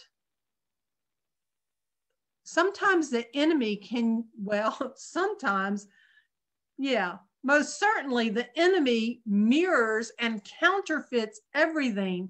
So I thought this was interesting, how it showed financial crisis, oil shock, hard recession, stock market crash, bond market crash, stock market, so forth, so on, so forth, mega crash alert in 2015. Why I'm showing you this is that, I don't know, could the enemy be saying, look, we're putting it on a calendar for them. I wonder if they can even figure that out. I don't know. Are they mocking us? I don't know. But we might ought to be very leery of 2022 based on what this viewpoint is showing. But I'm not saying that to be or not to be. I'm just kind of making that observation. So who knows if the enemy could be planning for a financial reset or not. It's hard to say. Now, Libby, do we really need to know all this? Yeah, I think we do. And it's unfortunate that we didn't see this before, but for whatever reason, Yahweh is kind of shaking us up to look at this, and we're seeing the beauty of his 360-day prophetic calendar. And we're understanding why we are practicing our moedim and practicing our counting and understanding the calendar and when to start the annual year and trying to be in sync with the heavenly realm. And we know that the first month we have the selection of the lamb, and then we observe Passover on the 14th, and then we have the counting of the weeks, right? And we count, sometimes it's referred to as counting of the Omer, and we count 7 full weeks. So we have 1, 2, 3, 4, 5, 6, 7, and the 7th one ends up here. Well, that's 49 days. And then the 50th is on the day of Pentecost. So in this example, we see the Feast of Weeks, or sometimes referred to as counting of the Omer, begin on the first day of the week, Sunday, and ends on the 50th day, a Sunday, which is always the case, starts and ends on Sunday. All right, so we've been doing this. Most of us we've learned this. We've learned how to count the Omer. And if not, this year would be a great year to start learning. And we're here to help one another understand this. So there's no dumb questions. We've all been there and we've all had to learn from the very beginning.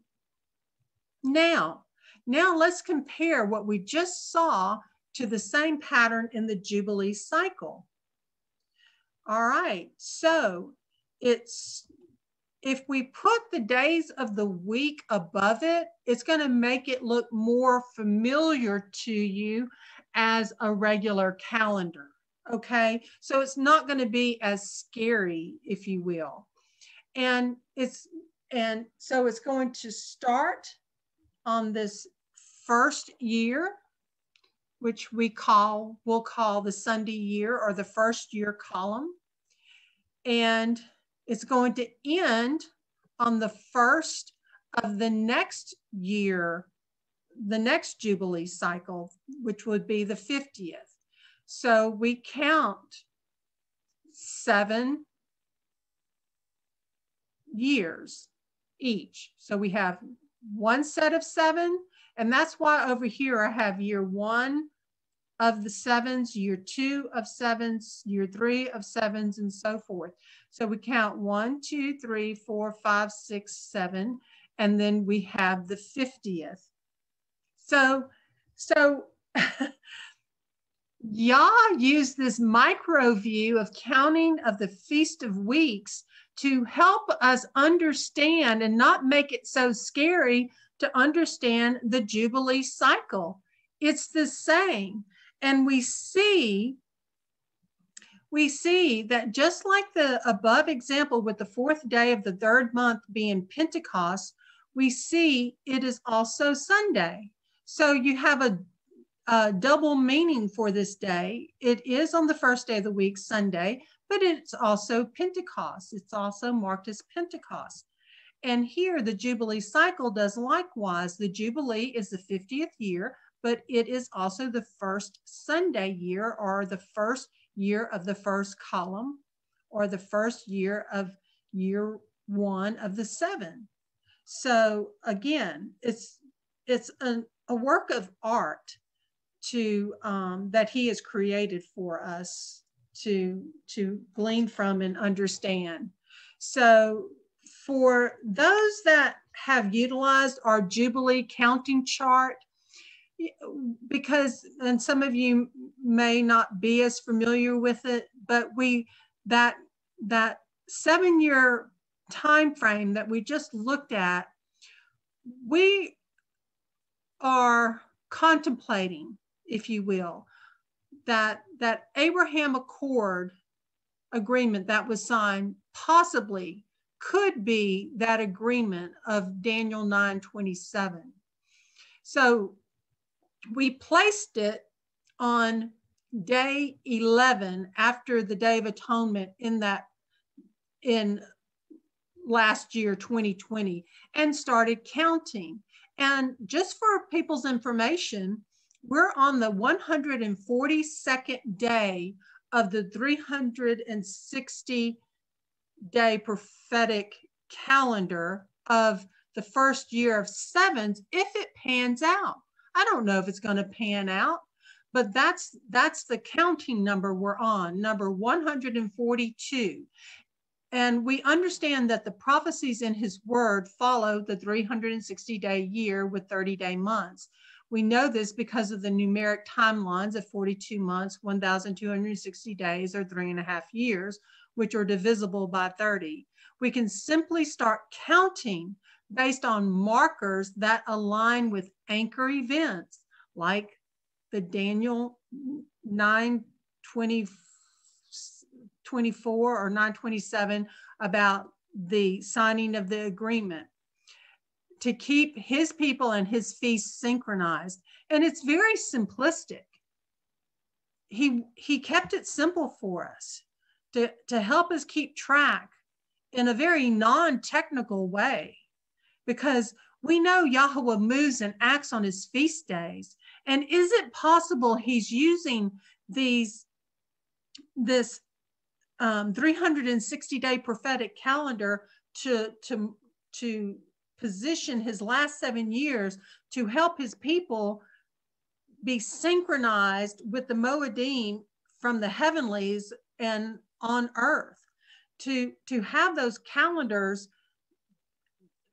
People follow various annual calendars, but as the prophecy starts to unfold, if we follow his prophetic 360-day calendar, it would have us coincide and be synchronized with the heavenlies. That is what I'm seeing to date, and that's what I'm sharing, because he moves and acts on his feast days. So therefore, in our present, our counting exercise, if you want to call it that, we are observing the signing of the Abraham Accord as the quote unquote possible agreement with many in Daniel 9:27. If we don't see more validating events by this coming Passover or the second Passover, like if we're not seeing animal sacrifices take place on a special altar, then we will just scratch it and continue to watch and observe for yet another possible signing of an agreement with many. Or we'll look at different prophetic dates and events that may be unfolding. So we would just continue to watch and observe. So next week, we are going to start with another awesome clip that is going to pull what we just looked at with the Jubilee cycles and the calendar, and how it's so divinely put together, and how it blends with the counting of the Omer, and he gives us the bigger picture, and he's had his bride rehearse. We get it, we understand it, and if we don't, we're going to look at it some more, and we are going to get it. That's so exciting to see every jot and tittle.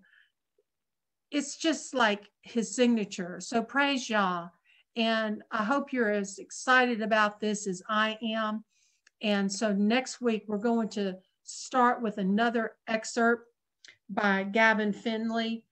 And he gets more into the Jubilee cycles and the patterns and stuff. And I was so excited. I was just so excited to run across his YouTube channel and his website, because sadly, when I did discover Larry Wilson and try to make contact, and matter of fact, I ordered some of his materials and stuff, and I was very sad to hear he had passed away, because these are pioneers. These teachers are pioneers. They are pathfinders, if you will, or trailblazers, if you want to call them. But I want to reach out and glean from them. And also next week, I'm going to bring to the table different watchmen on the wall that have done exorbitant amount of work on taking his word and charting it and doing the math and so forth and so on. But honestly, some of these people are way beyond my mathematical comprehension. So praise Yah. He's given us a beautiful 360-day prophetic calendar. And we're going to see how some have tied it in to the annual calendar using the spring equinox, and then putting in some intercalary days, and seeing how it can also be shaped and formed into an annual calendar. We're going to see people that use the moon. We're going to see people that use the sun. And we're also going to see how these various calculations can also come very close to one another. But the main thing is that we are going to focus on the book of Revelation. We're going to look at the last 7 years, and we're going to familiarize ourselves with keeping it simple, understanding how to count the last 7 prophetic years. And we'll see where Yah leads. So this concludes part 1 of Revelation introduction. We'll complete the introduction next week. So I'm going to stop share, and I see we have a couple of hands raised, and we'll see where that leads us. Okay, Daoud, you have your hand raised. Okay. Thank you very much. It's a wonderful presentation. You brought forth a lot of wonderful information tonight. One of the things that really caught my attention was the midst of the week falling out on the 10th day of the first month. And I want to read a scripture and see if you can make a connection with this. Your lamb shall be without blemish, a male of the first year, and you shall take it from the sheep or from the goats. Now, in light of what you... Yeah. I think you got it. Yeah, I got it. Okay. So I'd always wondered about that verse, and I knew that there was more to it than just a simple ink on the page rendering of it. And then I got to thinking about some of your last comments about we're going to see things from people of all walks of calendars, specifically the lunar calendars. Yeah. Now, this year, 2021 is a mere year of Joshua, the Joshua Passover event. All right, we're going to have our Passover. If you're on the Covenant calendar, it's going to be on the 3rd of April, which will be on the Sabbath. Not on the 3rd of April on that Gregorian calendar, but on the Covenant calendar, it will be on a Sabbath, just as it was with Joshua. One of the things that Yahuwah's had me studying is this Joshua event and how it pertains to our time today. You know, Joshua fought the Battle of Jericho. Jericho is Moon City. Jericho is moon worship.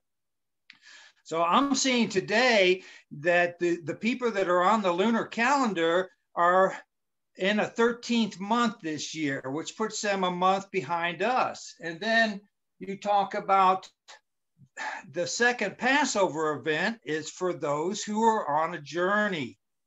All right, so all these things are coming together that it could be possibly this year or 7 years from now that we'll see this, a fullness of this come to take place.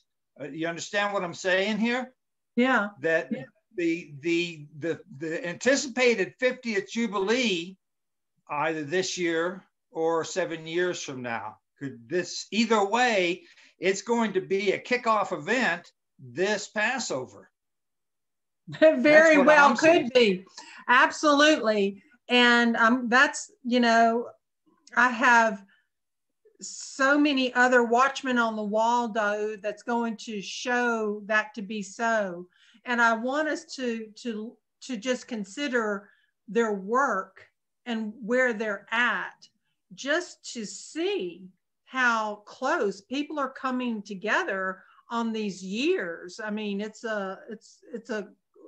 just a window, which makes my eyes get really big. If I could share with you just a couple other little tidbits that I think tidbits that Yahuwah is showing me on this.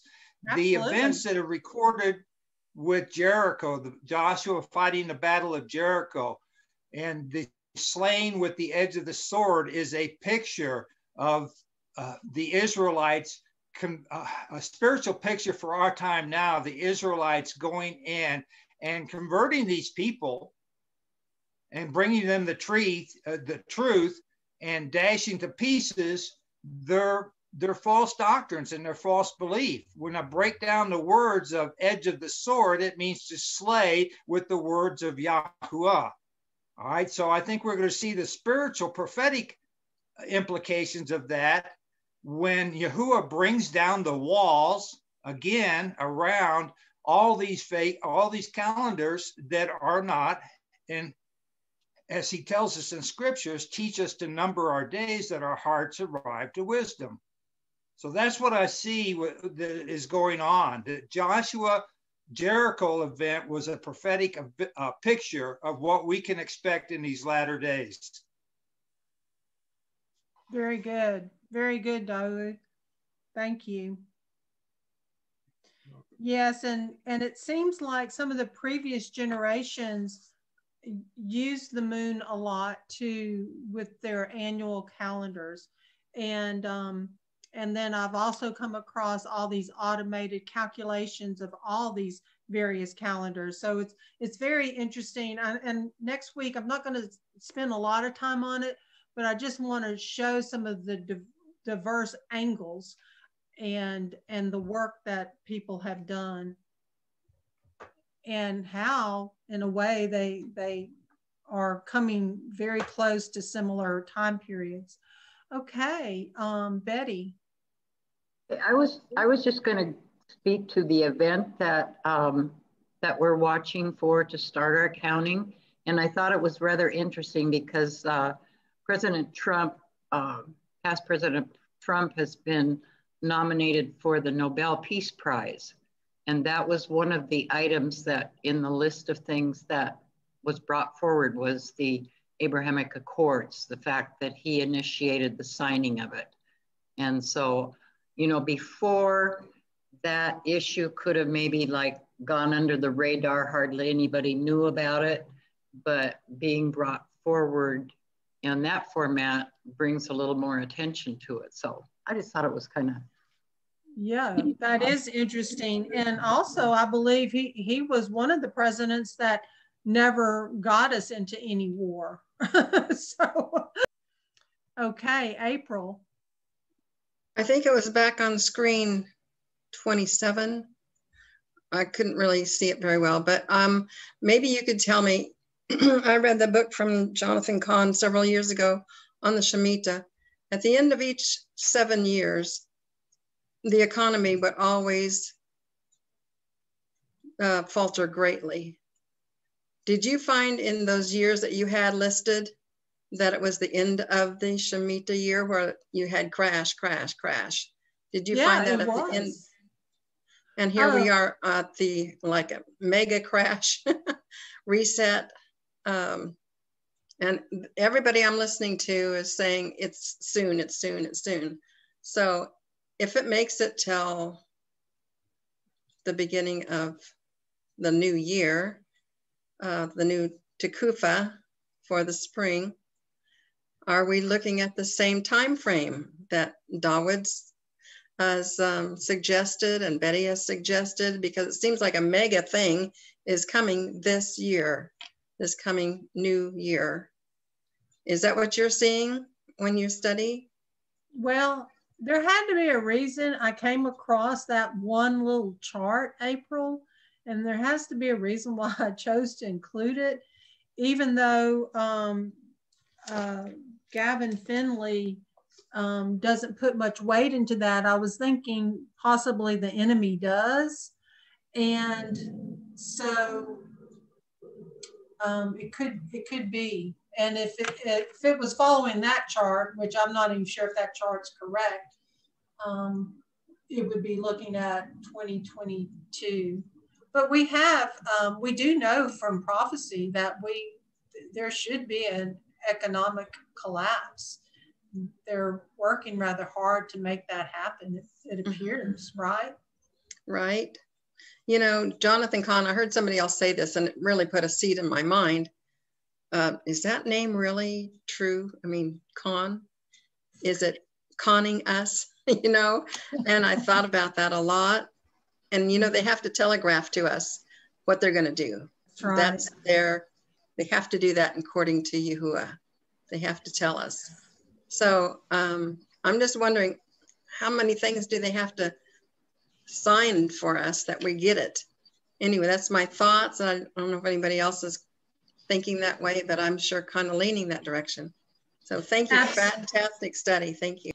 Well, good, April. And absolutely, you know, at first I was taken in with the insights that Jonathan Cahn did, but after he headed up that return to Jesus right before the obelisk in Washington, D.C., and how that was advertised and the symbolism in that, bowing down, getting innocent believers to go and believe that's who they were worshiping and bowing down before an obelisk. Yeah, I don't follow any of his stuff anymore, and I do find that name to be very interesting, and it could be the enemy mocking us, and only Yahweh knows the heart. I'll leave him to Yahweh, and but for now I have, yeah, I've turned away from that kind of teaching for sure. And I try to warn people about it when I can. Yeah. Okay, thank you, April. Daoud? Yeah, on the 7 years of financial disturbance that you showed on that one chart, that fits in with something that's going on currently now too. I don't know if all the viewers and listeners tonight are familiar with Nasara and Jasara. Has anybody heard those terms? Yeah, I've heard the terms, but I couldn't tell you anything about them.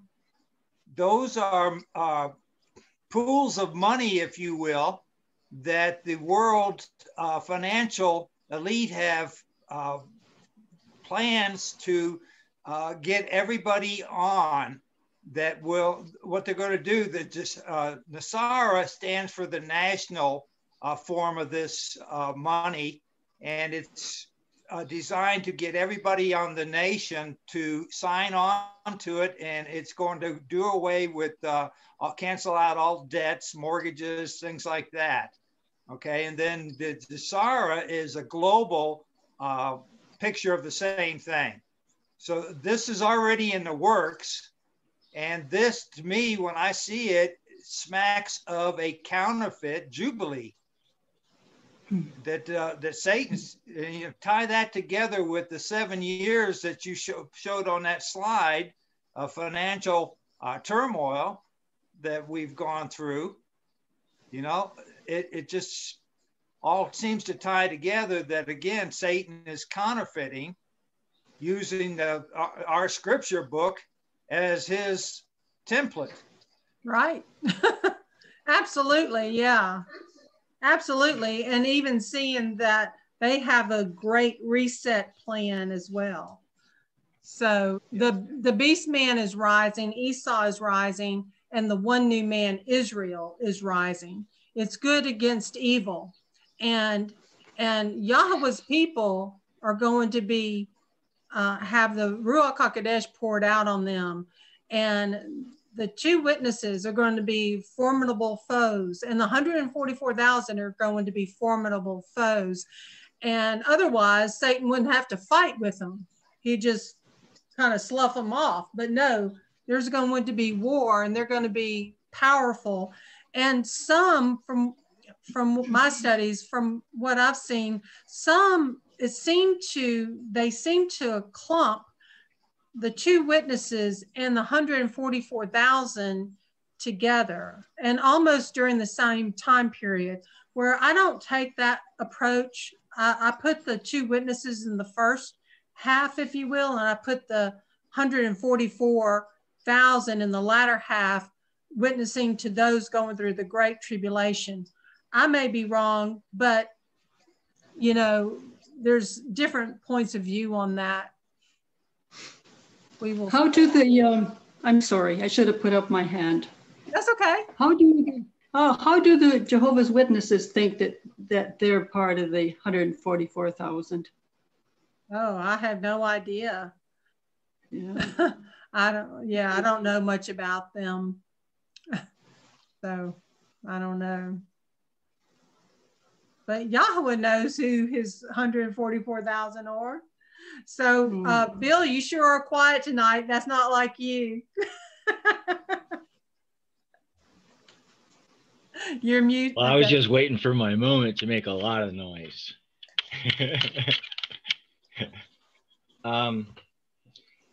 You know, this is new for me. And so I'm going to play the opposite side. Can I do that? Oh, sure. Okay. I always thought that the Shemitah and the Jubilees were land covenant ordinances. Am I right? Well, it's land rest and land return to previous owners and stuff. It has a lot to do with the land and setting the captives free, and it has some financial aspects to it, but it's definitely land connected as well. Absolutely. Okay. And so that's why I've never looked at Jubilees or those kinds of thoughts, was because they were land agreements. But he's going to be returning us to his land, right? Mount Zion, right? This is absolutely true. This is absolutely true. So that's why I never went this route. And so I find it new to me, right? To think in that kind of a concept while we are dispersed, right? And that's really, right? Yeah.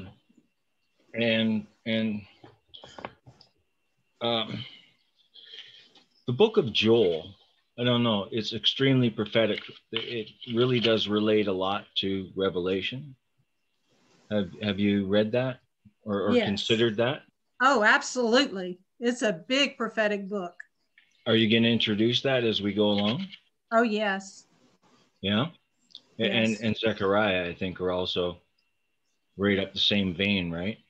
Right. I hope we do bring those books in, Bill. They have a lot of impact. And before we move on to Joel, I'd like to say one other thing about what you were saying about the Jubilees, because I thought it was very interesting how Gavin Finley viewed from the time of Yahushua's crucifixion, death, burial, and resurrection to what he views to be the 70th week in the end of days.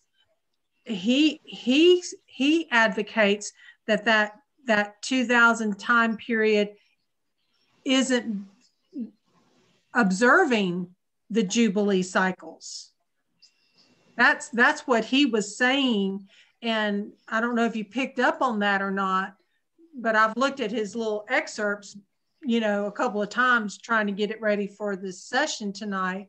So we know that Yahushua was born under the book of the law. So the Jubilee cycles, and like even Larry Wilson was saying, he felt that, and I think Deanna had said this, I don't think she's on tonight, but I think she had said, well, the Jubilee cycles may have started on the Exodus. And that was an interesting perspective.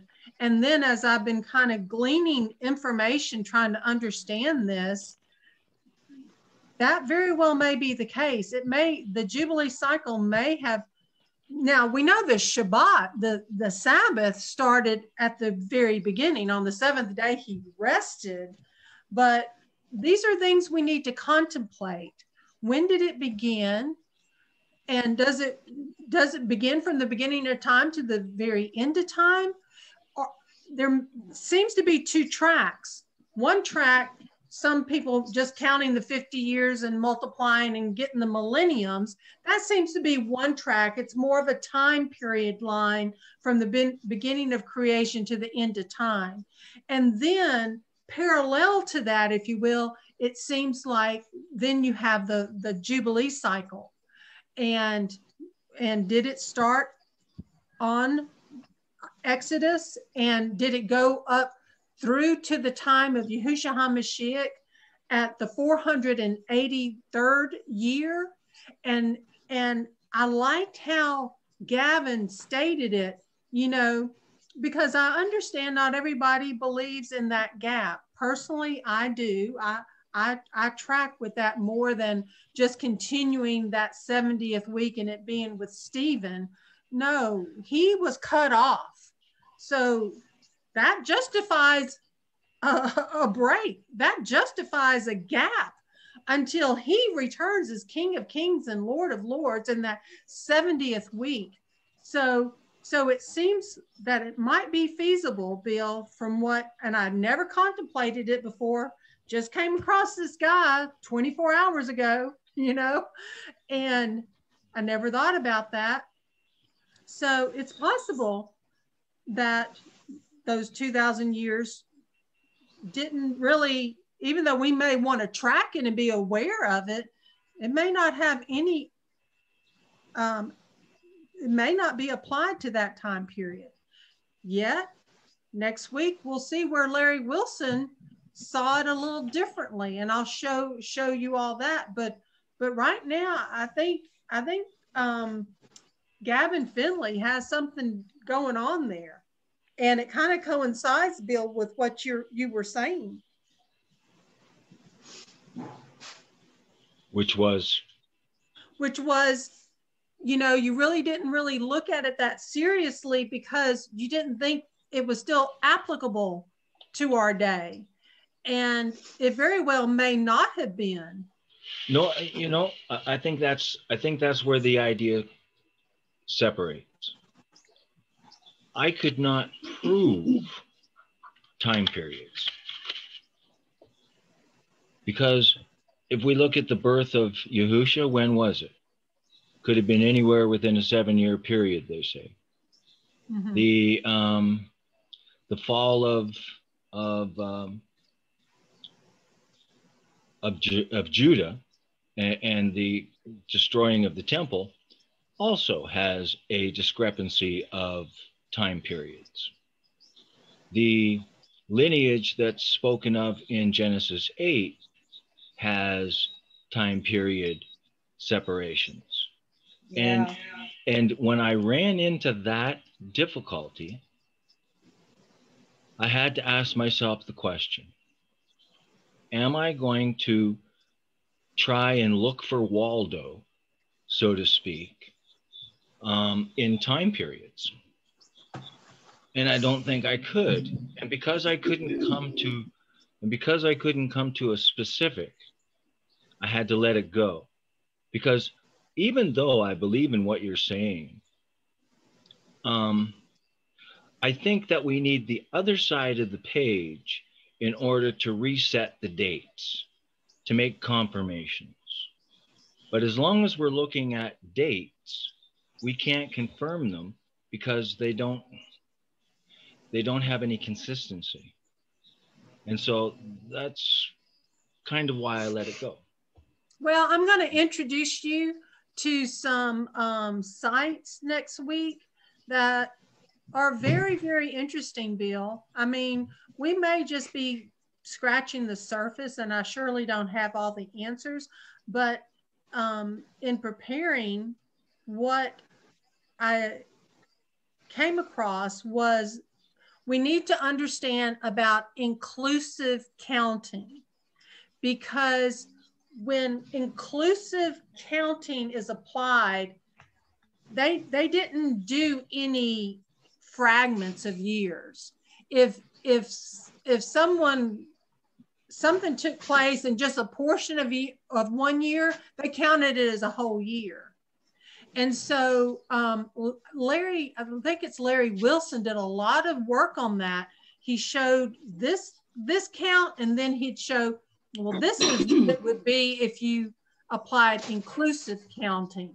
And so that's a whole another realm. And personally, I didn't feel like going down that path, because my goal is I want to keep it simple. Right. And you know, I do want to qualify with everyone listening that my objective is not to dispute what you're saying, right? It really isn't. It was just points of my particular view of why I never went down that road. So yeah, I'm a little bit quiet because I'm trying to absorb as much as I can, and I can't wait until I watch it again. Right? Because as you're speaking and as others are speaking, they'll say something, your mind will go off, you'll come back 3 sentences later, and so you miss stuff, right? And I found myself looking for the reverse key on, you can in a live stream. So, yeah, so poor me, I'll have to wait. And so, you know, that's kind of the reason why I never went there. And the other thing is that when I think of Revelation, I think of it as a separate book. And I really have to say that the book itself now has to interpret itself. And, you know, when we talk about Revelation, I think you said it right in the beginning, that it's kind of weird that all of a sudden we run into immediate symbolisms, right? You know, and it's like, wow, we're all of a sudden now we're into symbolisms.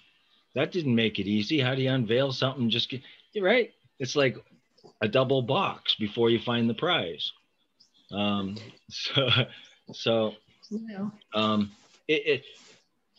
me, I'm still coming up with an approach on how to understand it better, on how to allow the words that are being spoken in the book speak, right?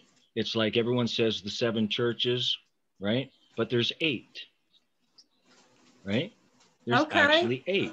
Oh, The Nicolaitans was a church. Number 8 then. Yeah, it's mentioned twice. The Nicolaitans was actually a church that allowed profanity of Yahweh's word, right, for their members. Right? And so they're alluded to, but they're not recognized. And that's kind of one of the things that I found in there. I also found that, yeah, the book was written to the saints, or was it written to the servants? Right? And so it was written to the saints, right, of John, or to the servants of John, and to John the servant, to be given to the saints and to the angels. And so this is the kind of thing that I went. So this is great for me. I really, I come to understand a little bit more of how you've been describing the calendar and how it works, right? And are you familiar with the Torah? Which one do you mean? The law, the writings, or the instructions? Because Torah means all 3 of those, maybe 4 more. Oh, anyway, I was going to make a comment here. I mean, Revelation is of the New Testament, okay? And I've got a comment I want to just bring forth, that the New Testament must be compared and be in harmony with the Torah, and be tested with the Torah. I don't know what anybody else would think of this, but anyway. No, I think you're right, and I think we all agree. Oh, absolutely, yeah. Kathleen, absolutely.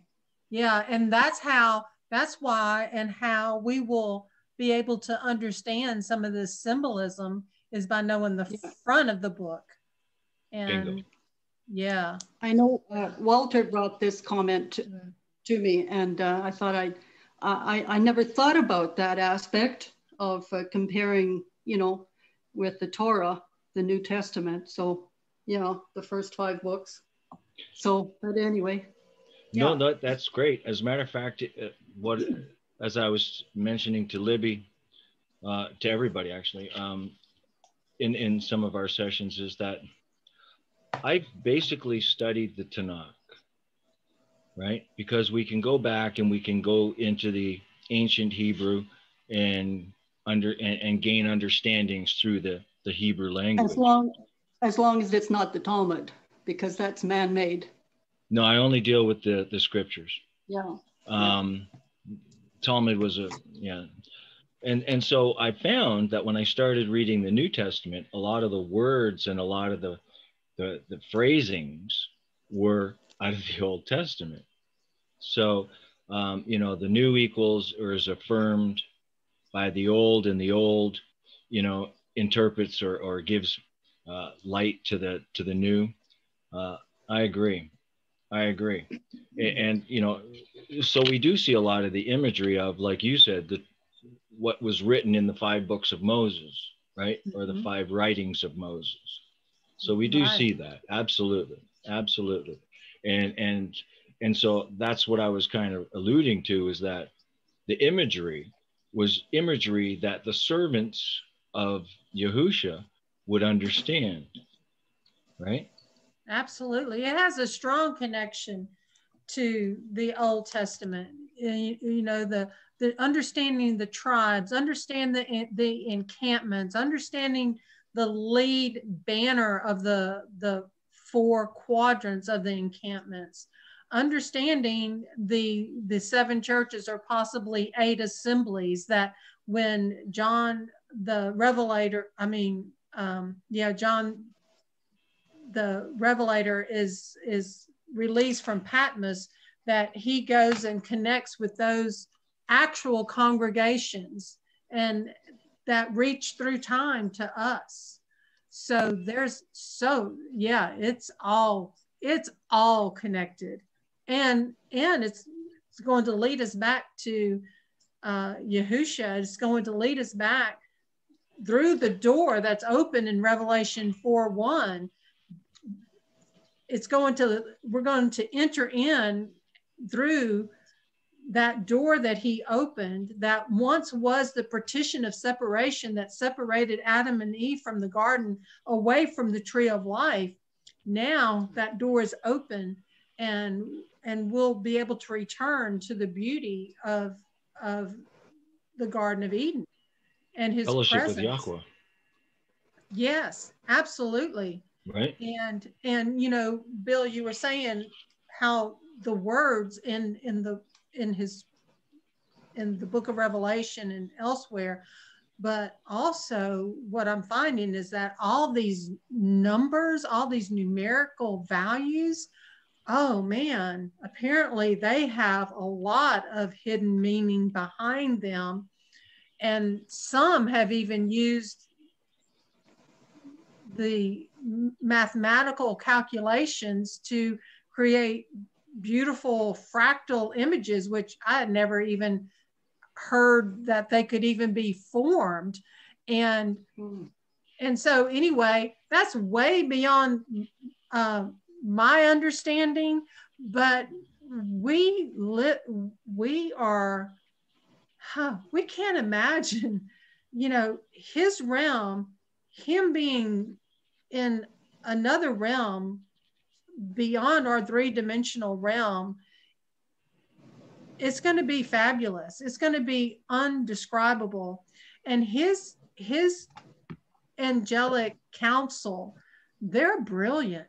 They're very, very smart. And they're very patient with us because, we have a lot to learn, but they're very patient with us. So I look forward to seeing what we discover. And yes, I do have a further comment, but I do see that Joyce was up and. Okay, we'll come back to you, Bill. Yes, Joyce. Thank you, William. Is it William or Bill? You can call me Bill now that we're family. Bill. Oh, okay. Great. Me too. I'm a new follower of Yeshua. And the first 3 year, I was listening with the MP3 while I was truck driving, because I'm I'm an old truck driver. I drive for 20 years. Transport? And yes, transport Wow. from across Canada and US and the States. That's And awesome. yeah, well, I learned a lot. And I come to understand how much Yahweh loved me a lot also. But what I want to say is the language we can learn in when we read the Bible, it explains itself. Like you said before, Libby, you're going to find the answer in another book, or you're going to find it. That's right. Yeah, and when you start to study the Hebrew language with the even the Greek, you have a lot of things come up to light also. And I want to say that I'm following a Covenant Calendar club, and club means a group of people who's gathered together to search and discuss some matters. That's not a crazy thing. I think it's an awesome thing. Mm-hmm. And I just finished a PowerPoint lately regarding the calendar, and everywhere, everything concerning Yeshua is pointing to a timeline. And I realized that tonight. So when he came to restore, I believe he came to restore the timeline. Yeah. So what we are working tonight with you, Libby, yeah, I think it's awesome.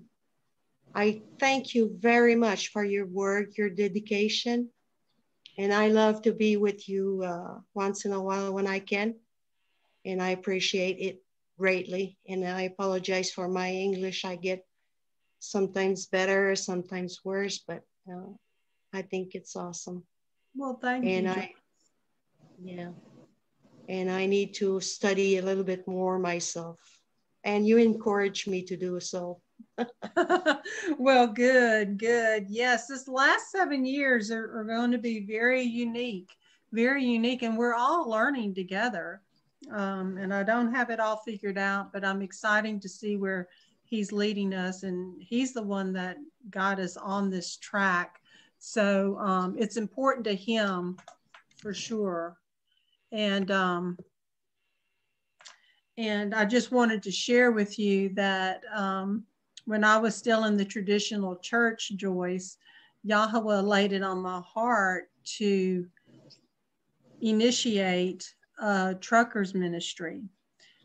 The church was right next to Procter & Gamble, and they did not have facilities for the truckers. And so if they had to wait on a load, they were just up the creek. And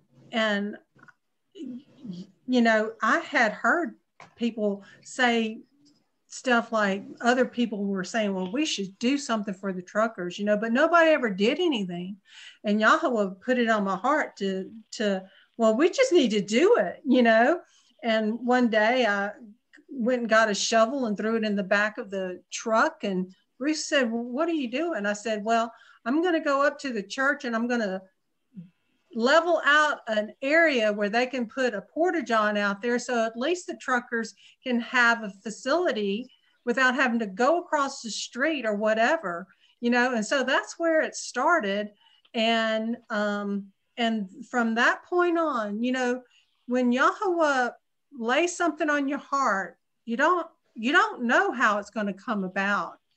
I started gathering little notions and stuff that truckers might want. And the first day we just set up a picnic table out underneath the trees and didn't even know if the truckers would come out to get a McDonald's biscuit and a cup of coffee. But that first day we had 7, and then of course, Bruce had to go to Africa the next month. And then I was out there by myself, and my sister was leading our Sunday school class. And I was sitting on a tailgate of a truck with coffee and biscuits. And from there, we created a whole rest area. Y'all provided prisoners to clean up that road. It was just in disarray. The railroad track ran by there. There was all kinds of saplings and stuff, and we got skid steers out there. Y'all provided all the heavy equipment. We landscaped it. We put concrete picnic tables. We built a cabin with 2 showers and a washer and dryer and free food and 2 computer stations and a TV station. And yeah, y'all blessed. And so that's how, you know, how Yah pulls me into certain callings, if you will.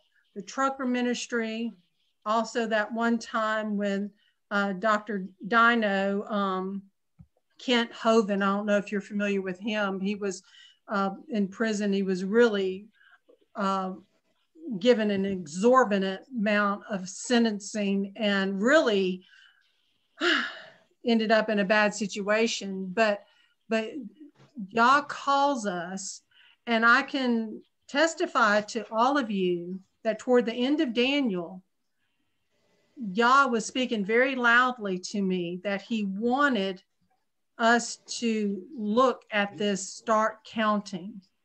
And you know, I shared a very bizarre story about that 50-foot of pipe, getting that from Home Depot.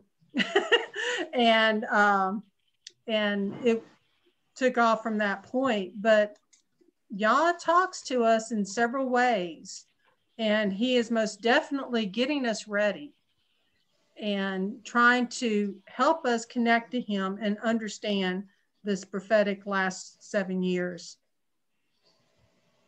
So I have a great respect for truckers. My dad even did some trucking in his latter years. He was ag pilot most of his life, though. So I really appreciate our truckers. They have kept our economy and everything moving in North America. And we owe so much to them. And it's a tough thing to be on the road so much. So I'm sorry, I didn't mean to go off on too much of a testimony there, but those are precious times to me, because that's when I saw Yah really working and calling us to be there for others. Well, you're a good servant.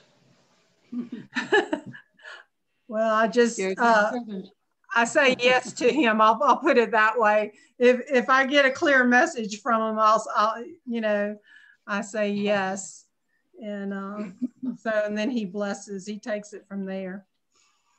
Okay, well, I know it's getting late on that East Coast and people are probably getting tired and everything. So we'll pick up next week and we'll see where y'all lead. So I'm so glad y'all could join.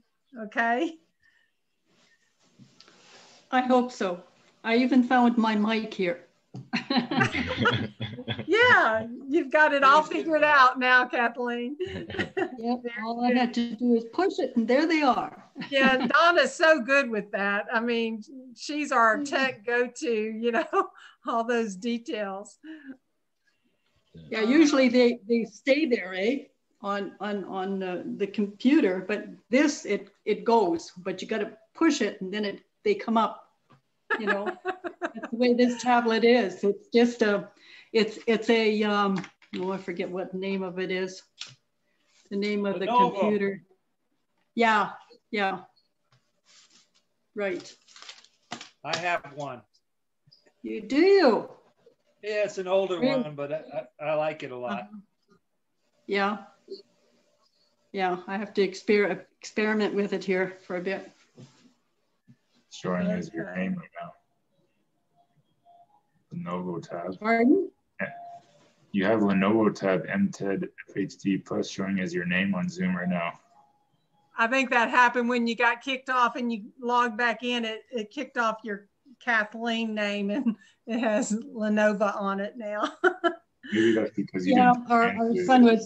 our son was concerned that we weren't, you know, Wi-Fi type of thing, you know. So we had to make sure of that, and otherwise, you know, it gets to be expensive type of thing. Probably Yeah. because you didn't log into Zoom on your tablet, on that computer. What's that? That's probably because you didn't log into your Zoom account on that computer. Oh, okay. Anyway, it's taken care of. Okay. Well, y'all have a good And I evening. hope you didn't, What, Kathleen? I just hope you didn't hear too much of your ear sounds from me that weren't obnoxious or something or whatever. No, not at all. Everything was good. Everything was real good. I know Viv came on, but anyway, whatever. That Vivian, you got to watch her. Well, you still didn't mute your mic, Kathleen. It's still open. Quiet. I opened it myself. But I know how to shut it down too. All right. Libby, thanks very much for your teaching. I appreciate that. Okay. All right. Shalom, you're everybody. very welcome. Everybody. Good night, everybody. Good night, Megan. Good night. Nancy, Good night. Vivian, Donna. Good night. Thank you. Jason, it's always good to see you. Good night. You too.